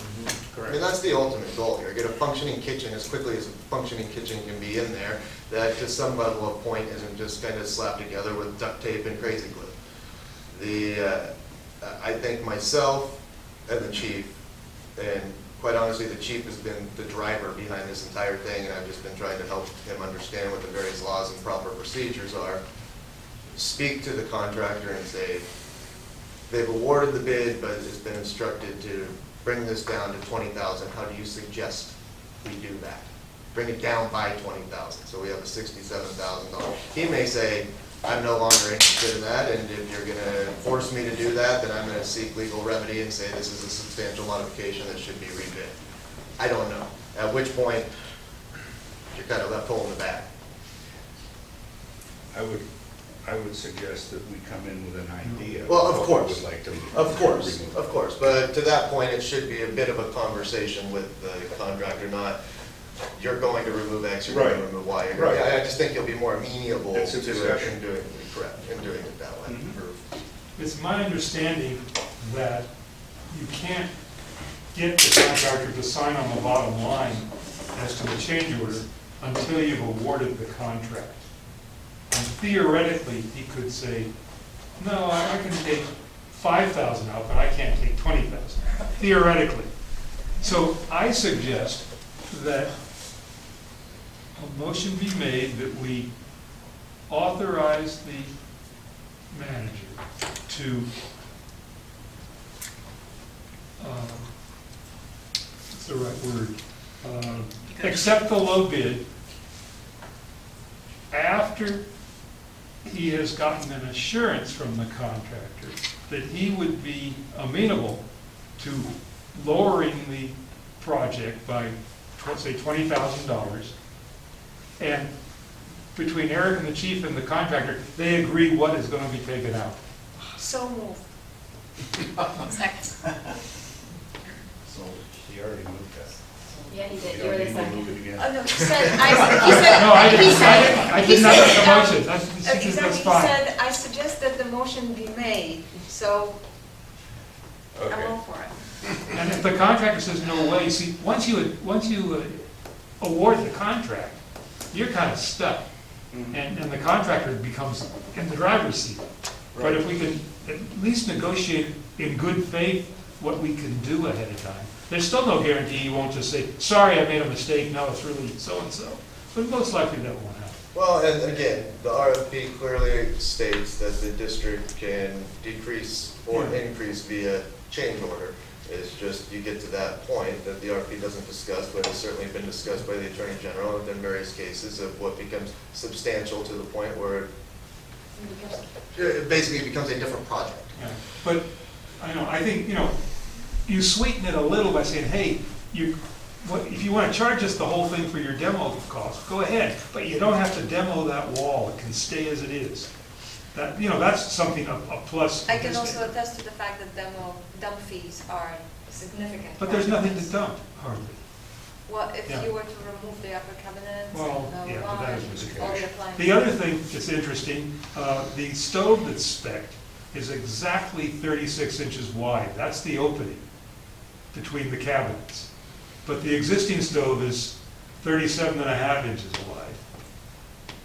So if you left the old stove, you'd have to leave the cabinets back and, 3/4 of an inch on each side, so that you could keep that stove. Then when you got the right one in there later, there'd be a gap to fill in somehow. I think that some of his line items are way out of whack. I think furnish and install cabinets was actually a pretty fair price at $9,000. Yeah, so maybe then you want to go with the upper cabinets, but So, I don't know about this. it seems like we There's have the room, ball yeah. going, and we can, between the two of you gentlemen, whoever, let's, And that's a make great. I would Right. say you can fairly negotiate you. $20,000 or so worth of increased change orders without substantially changing the project. Okay. So we have a motion on board. we have a motion, we have a second. I call for a vote. All those in favor? Aye. Can I ask a question first? You already said aye, but What's I'd the like to follow it up. Yeah, but we didn't say aye. Okay. You need to state the motion. Brandon, what do you think of this plan? I mean, does this sound like something Think it reasonable should have that'll been move this made. thing forward, that you guys actually say, hey, maybe we're actually moving something here? Yeah, yeah, I think it should have been made 6 months ago. Or at least 45 minutes ago. Okay, So, amen? well, hopefully, fingers crossed. So I need a clarification. You said that everyone has to be prevailing wage, anyone up to 25,000, right? So if somebody, does the floor out here, you got to say, hey, you got to pay your workers $50 an hour, otherwise I can't hire you? Maintenance kind of falls slightly different when you're looking at construction. I mean, I can tell you But what the I guess can my tell you what point the codes is- are. It's all within Labor Code 1771 through 1773. Okay. Would be the right areas to look, and those are what detail prevailing wage. Okay, so I know you're not a lawyer. My thought is, if you've got a qualified contractor, general contractor, and say, I need $25,000 worth, I can write a check today, or something to that effect. What can you give me? And you do this with a number of people. Oh, by the way, one of the conditions is you've got to pay prevailing wages. One guy say, well, I'll give you a stove for that. I can't do it. And then maybe someone hungry for work says, well, I can do this, do that. Oh yeah, I can make this work. I mean, why is it our business? Do we have to audit these guys? I mean, isn't it up to them to No, pay we have to workers? turn in what I believe is called the PWC-100. Even for under 25,000? Not for under 25,000. So I guess what I'm saying is, I see this as the threshold. If we get underneath it, we can move very quickly. If we insist on going above it, then we really complicate things and we might not get what we want. I'm just saying that it's worth trying because it's something we can do rapidly. And by the way, I want to say something about this bid. There's something called a knockout bid in the auction business, where two bidders get together, and one guy says, I won't bid on that project, but if I don't bid on that, you pay me X amount of dollars. Whatever. Who cares? Okay, who cares? Well, as a taxpayer, I actually care. Thanks for your attention, County of Marin, Bill. Marinwood Community Services District for Fire Protection and Emergency Services to County Service Area 13. This is our annual agreement with CSA 13, of which Ron serves as the primary representative. Are we on to the next issue? I just did, But did you have a motion? and we voted. Before you have a motion, well, before you vote, you're supposed to repeat the motion.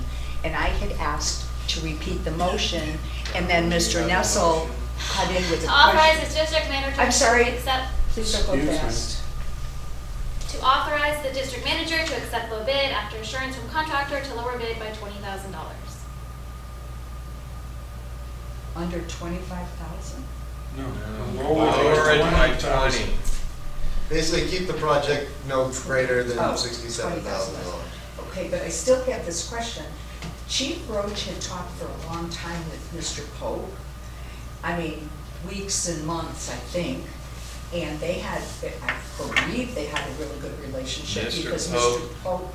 His bid was $117,000. Correct. I know, and it was 54 I'm the not, month before. you never let me get to my question. But This we're is- done with the, we're on I know, to- but this is a caveat, okay? This contractor, how many times has anybody ever talked to this guy?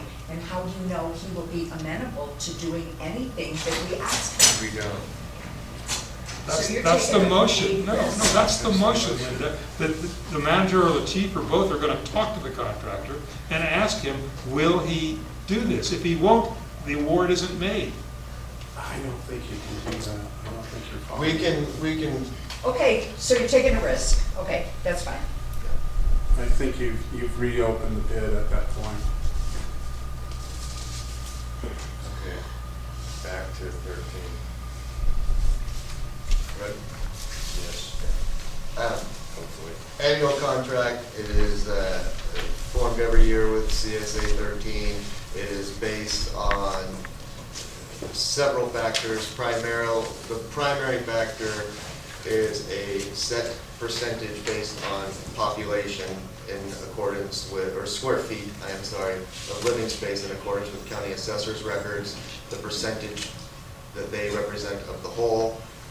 That percentage is applied to the annual fire department budget. However, it takes a while to get some of those figures, and now that we have gotten those figures, we've put everything together and we've reconciled. It also reconciles with prior years, so any under budget or over budget items from the prior year's estimate are reconciled out and applied. For this one, we also always, because they paid their entire 26% of the engine lease up front, we back out the engine lease payments from the fire expenditures. I have also backed out the capital reserves allocation, the OPEB trust contribution, as well as the anticipated reimbursable expenses that were budgeted for the FEMA claim. My rationale behind all of those is the capital reserves aren't an actual operating expense, nor is it money gone. The trust contribution is the same thing. And the reimbursable expenses, I did the same thing last year when the chief was awarded the grant for the SCBA purchase. I backed down the amount that we received in grant funding just because I think it's a fair and equitable thing to do. Dan Eilerman, the assistant county administrative officer, certainly agreed with that rationale, and I've done the same thing for FEMA, especially because our anticipated costs for those change dramatically. Our actual cost that we don't get reimbursed for FEMA will be reconciled at the end of next year's contract. Okay. Fair enough?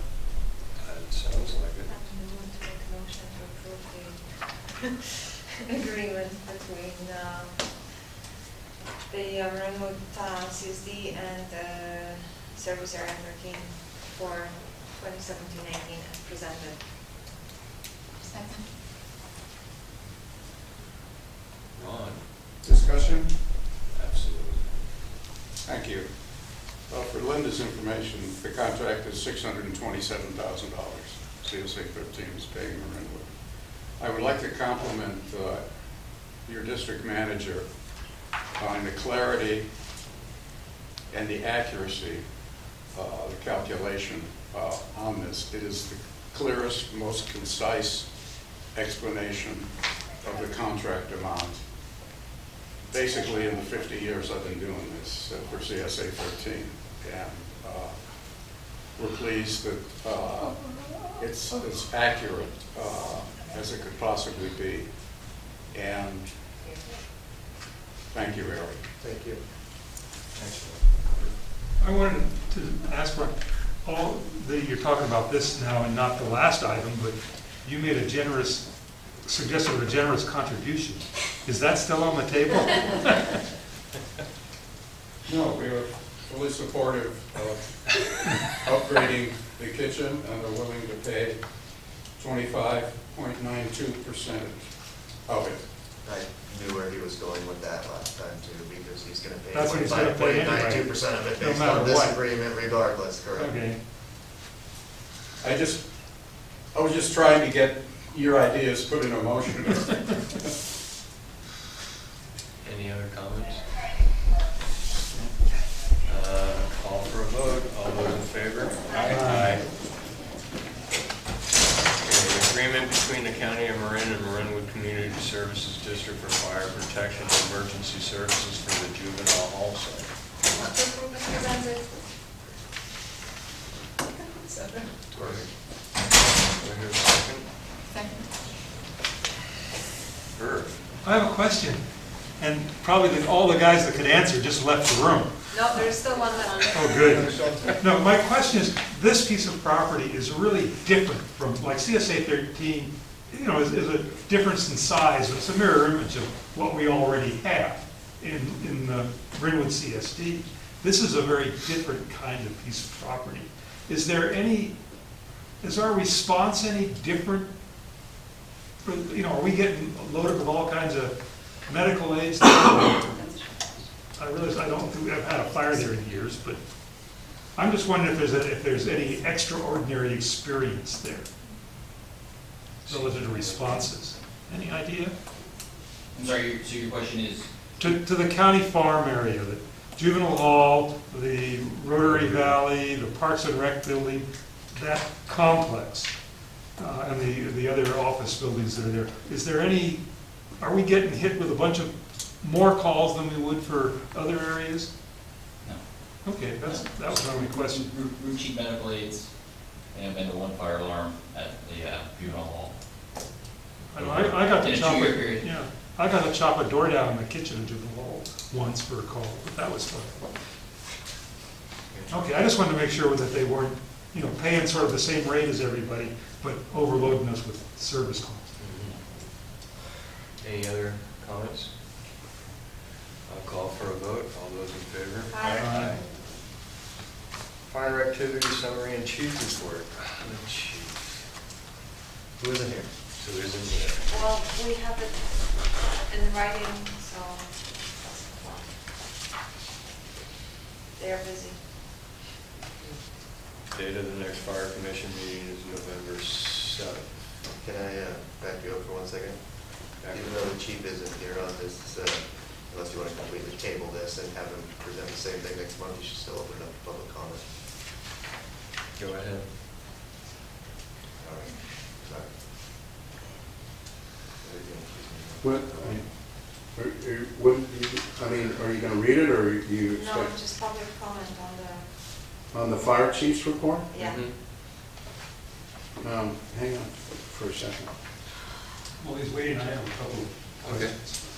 questions. On the maintenance section, it's pretty much written the same every month.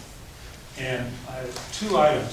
One, I think you remember there was an issue where when they got the generator working and flipped the switch to get emergency power to the station, and nothing happened particularly. And I'm wondering if maybe monthly, they ought to be actually throwing that switch and making sure they really get emergency power to the fire station. I'm sure Am I making sense? Yeah. Because you aren't doing that, right? You're just running the generator. Yeah, we run the generator and we charge the battery that runs the horn. Okay. So when we do disconnect from power, everybody's aware.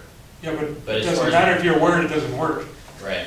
Can I ask a question? Yeah. Would you have to kill the power to actually plug it in and make sure that even though the portable generator works, when you plug it in, it's powering up what you need to power? I'm assuming you'd need to kill the power first. I think so, yeah. Yep. There's a double throw Right. switch to do Right. that. Right. Do you guys do that, I guess is the question. I'm just suggesting that maybe that should be added to a monthly check or something. Sean, do you mind relaying that notion to the chief? I mean, I'm happy to write it down, but if you see him tomorrow or something, just say, there's a suggestion to actually plug in break the power maybe on at Yeah. some point in time where it would be more convenient, not like 2 p.m., but after there's few people in them, because I think you can break just that side and Yeah, not the no, entire it's the whole building. system. Yeah, it's just the firehouse. Right, but what I'm saying is when you break the power to it, I don't know if you can break the power to just the firehouse, or if you would wind up breaking the power here too. I think it's just the firehouse. Yeah, I'm not certain on what's being broken. You're not an electrician, you haven't No. checked the schematic? No. All right, thank you. The second item, I note in Shane's report for maintenance, he talks about the park maintenance guys doing maintenance in this building. which seems logical. But I don't recall seeing in the last year or so listing of any maintenance the firefighters do on the firehouse. And I don't know if they aren't doing it or it isn't getting listed. But and is that their responsibility? We maintain our equipment, anything building related. But who's doing that then is my question. I remember years back there was a handyman that took care of all the buildings on an as-needed basis. I mean, if they called over and needed some assistance on something, the park staff would go over there. But there's nothing like on a scheduled. I'm not even if it isn't scheduled. I was just trying to see, theoretically, looking at this maintenance report, nothing's happened over there in the way of building maintenance in the last year or so. Well, I think they've used outside repairmen for certain things, but. Well, if they have it listed. Well, I would say that this is looking more at an equipment perspective, and to your point, it's simply not listing what building maintenance has happened over there. So I can look into and talk to the chief about, can we add to this some level of what type of building maintenance has happened, and was it done in-house, or did we bring somebody in to do it? Would that satisfy? Oh, yeah, I just wanted, I don't I think it's a reasonable if a door request. starts coming off the hinges, somebody will fix it, kind of I thing. think it's a good request, and it documents what type of building maintenance is happening over there on a regular or sporadic basis. Fair enough. Thank you. Do we have people doing deep cleaning over there? We had the problem with the mold, and certainly if there was deep cleaning at least once a year or maybe 3 times a year, that would take care of problems. I suppose that firefighters don't do that type of work. Who does? Not that I am aware of, but that would be a better chief question. I don't. They might have somebody coming in. I'm just not. It's not something that I've lodged, so I don't know. Okay, and the other thing is, the chief notes that he went to the MIRA governing board meetings. Well, we kind of need a report for that. So, what happened, what actions were taken, that sort of thing. So, other than that, this looks like standard stuff that he's given us. Are we ready? I do have a quick question. Go ahead. Did you say you were going to table the date of the next commission meeting? No. I heard you, okay. No, it was Eric that said, do you want to table the fire activity summary and chief report? I'm sorry, the fire commission meetings on election day? November 7th. I don't believe we're having an election here. At this building? Oh, we're not? I don't believe we have anything. Is anyone else using this? I don't actually think so. I don't think so. I would ask Paula to confirm, because I usually hand those letters to her. She keeps the calendar of use, but I seem to recall that we actually received a letter from the county saying that they do not need to use our building as a polling place for this November's election. It's a local election. I don't think there's any local issues on the ballot. Okay, so we don't have anything. I don't believe so. Okay. That's why I qualified that with, I would need to ask Paula to confirm, but I seem to recall I got that letter and gave it to Paula. She manages the calendar. I don't know everything like that. I try. Draft minutes of park and recreation.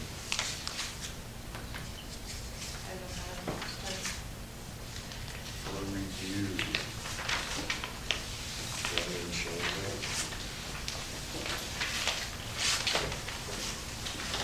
Thank you, Rob. So we just, as far as recreation matters, we just had our fall art and wine show this past Saturday. Wait, we skipped one. We're reviewing the draft. Oh, I wasn't at the last commission meeting, so. Yeah, we don't have to discuss it. No, is there any questions about it? Not that I recall anything of significance except the one that I already talked about, which was kind of an update status on what's going on with the county's initiative with Ponte Fire Road. Kind of covered that on your report. Anybody else? Letter of interest from Saban.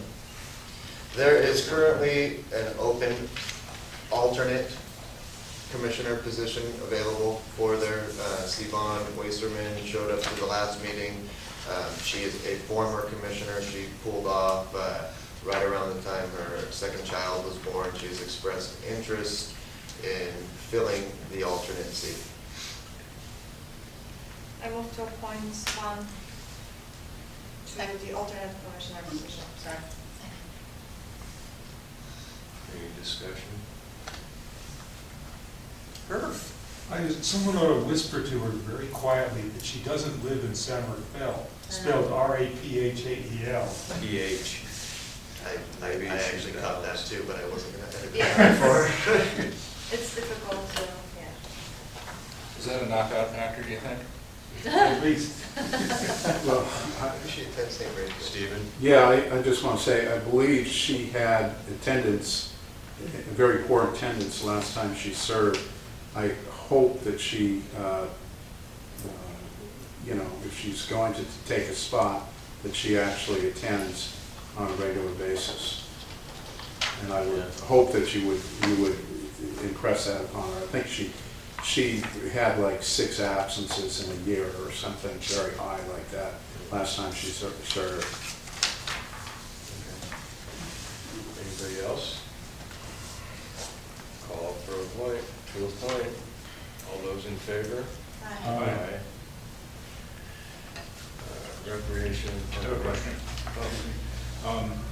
At the last Park and Rec meeting, there was a comment about expirations. Is there a due date when the commissioners who's expiring has to reapply? There will be. I'm actually going to put it out this week, launch it through all the kind of regular things, put that up on our website for both the Fire Commission and the Park Commission. I usually give 30 days on something like that to come back, or enough time. The boards usually appoint those in December.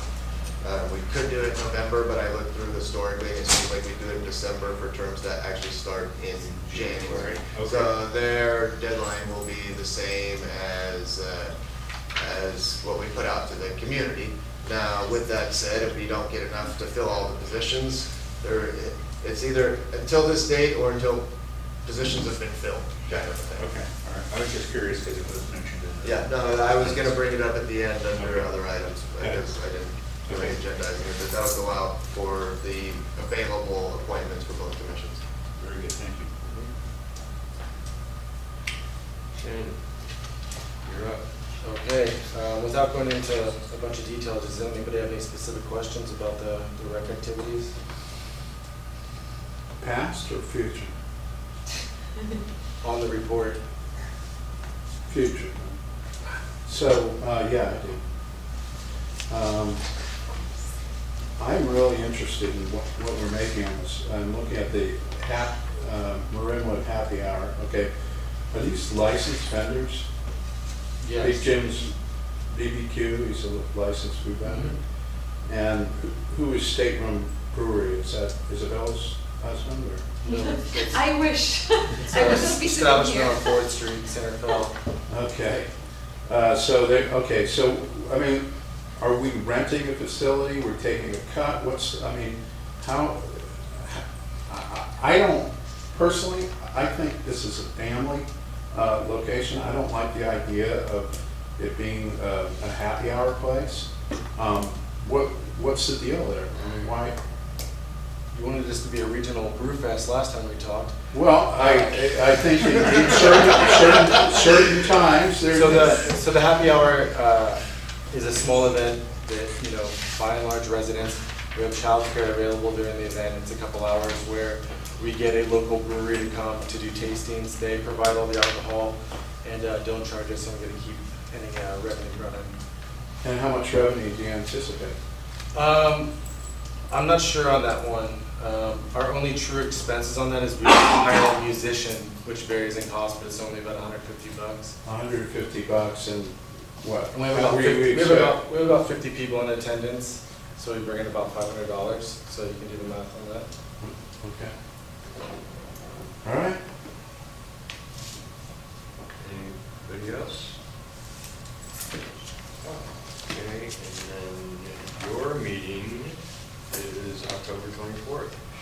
ask any park maintenance questions either? Or we don't know that to ask questions? No, good, okay. Thank you. Land design keeping up with their work? More or less, Tracking the whip, right? something like that. Request for future meeting agenda items. Isabel? I don't know how the rest of the board felt about it, but I was personally very offended by the letter we received from Mr. Breyer. And I tried to respect everybody, and this was very disrespectful and unnecessarily divisive to the community. It really tries to, I don't know, stir hatred, anger, I don't know what. And I would like, more upsetting was the fact that it was full of misrepresentation, twisted facts, inconsistencies, and therefore I would like to ask the district manager to furnish a response letter to Mr. Bryan. That's not in the package, is that his letter? Request for a future meeting, We would have to, I guess, approve it, right? new and other business. Can I?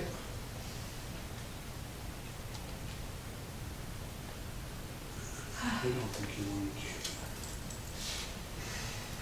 I weighed that letter a lot this weekend, and I felt I was very personally attacked to the point where it's potential libel against me by the author of this letter and everybody he spoke for. I personally, after a lot of thought on it, and you're welcome to share this too, decided that it was better to not even dignify the letter with response. What I'm concerned with is this letter misrepresents many facts that a community member who might be looking through the packet will have a very different picture from what truly transpired. That's my reason for it. But if there is no board support, then of course it's not going to happen. I was just glad that it wasn't brought up during the whole ordeal with the kitchen. I'm sorry, what did you say? I'm glad it wasn't brought up when we were discussing the kitchen. That's all. Okay. Where can I get a copy of the letter? It's not in my It's in the package. packet. It's in the packet. Yeah, it's in the package. The one that you sent out Friday, or? Oh, yeah, yeah. It's right after the memo that lists the two options. for the- In any case, I'm just, I think it's done. You as a president may decide not to put it on the agenda, therefore it's not going to happen. So that's my wishful thinking, and it's up to you. I know you were upset because I saw you Friday. I mean, Monday.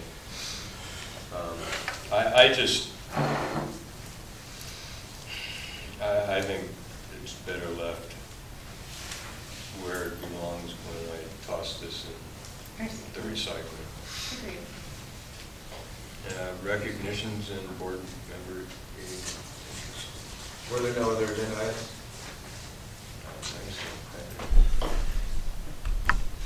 I would like to recognize all the, I don't know if it's really, if it has to be local, but I'm everybody. very who- sorry, I did not hear you say you went on to the next item. Are you now on the next item? You finished request for future board meeting agenda? I just had a comment on Mr. Breyer's letter.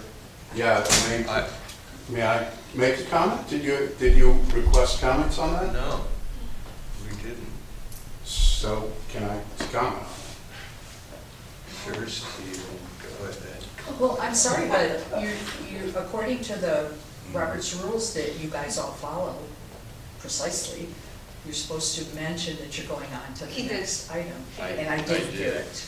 Well, I'm very sorry, I'll go out and buy some hearing aids. For request for future meeting agenda item. Hang on for a second. Linda, I'm on the previous item. I just wanted to say, Make your comment. I'm going to do the same thing you do, okay? Good.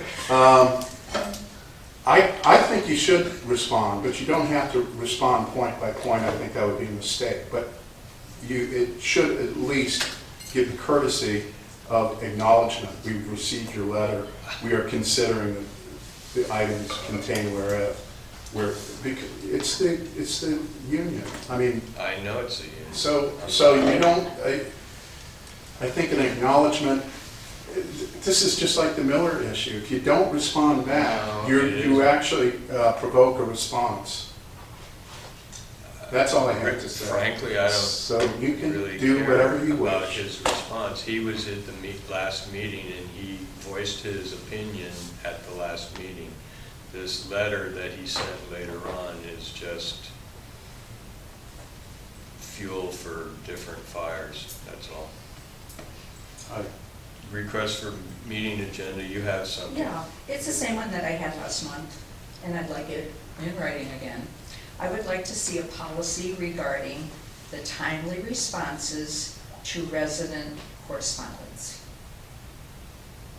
In other words, please don't ignore resident requests or comments, especially when they're asking a question. I mean, obviously, if I just write in something every other month and say blah, blah, blah, but if I request an answer, I would like a response. Okay. Policy, please. Thank you. On to recognitions and... But hang on for a second, I have some comments too. For the future items, so last month there was discussion of a pending housing bill that's coming down, and we, in this area, in this district, we have up to 1,500 homes that could be built. I would like to see us,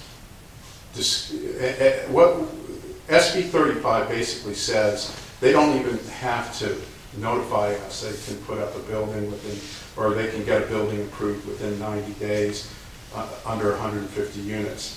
That makes it very likely that we're going to see some building and we're going to see activity in our community quickly. I guess what and how does this relate? This relates to how we deliver services. I would like to see us do some advanced planning on the possibility of adding residents and how we will respond to the challenges that come to the community. Is that an agenda item? Yeah, that could be an agenda item. Or you Can I ask a question of Stephen? Yeah. Where would they be putting these units? They have already pre-selected. They have overlays up near Big Rock. Okay, on the Lucas property then? What's that? On the Lucas property? No, Lucas too. But Big Rock, there's a big lot on both sides. The Big Rock deli area, and then across the way, there's another big open area. That is very likely to have 60 units each, I think.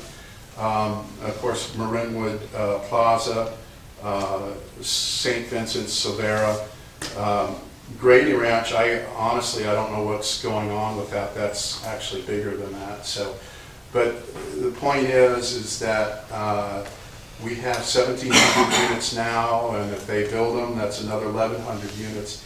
It's big changes for the district and funding for various activities. Okay.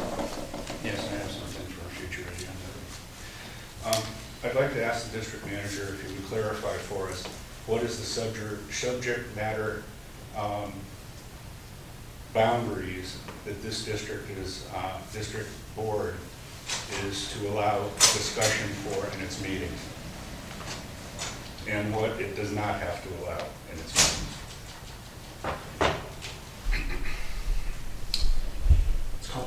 Recognitions of board member items of interest. Wow. Thank you. I'm personally very affected emotionally by what's happening with all the fires up north, and I would like to thank all council everybody from our unit who participated. It's tough times, and I hope that the fire gets under control soon. Maybe it'll be soon, but yeah, I agree. Anything else? Anybody? Okay, lastly, but not leastly, I would like to hear a motion to adjourn. So. Second.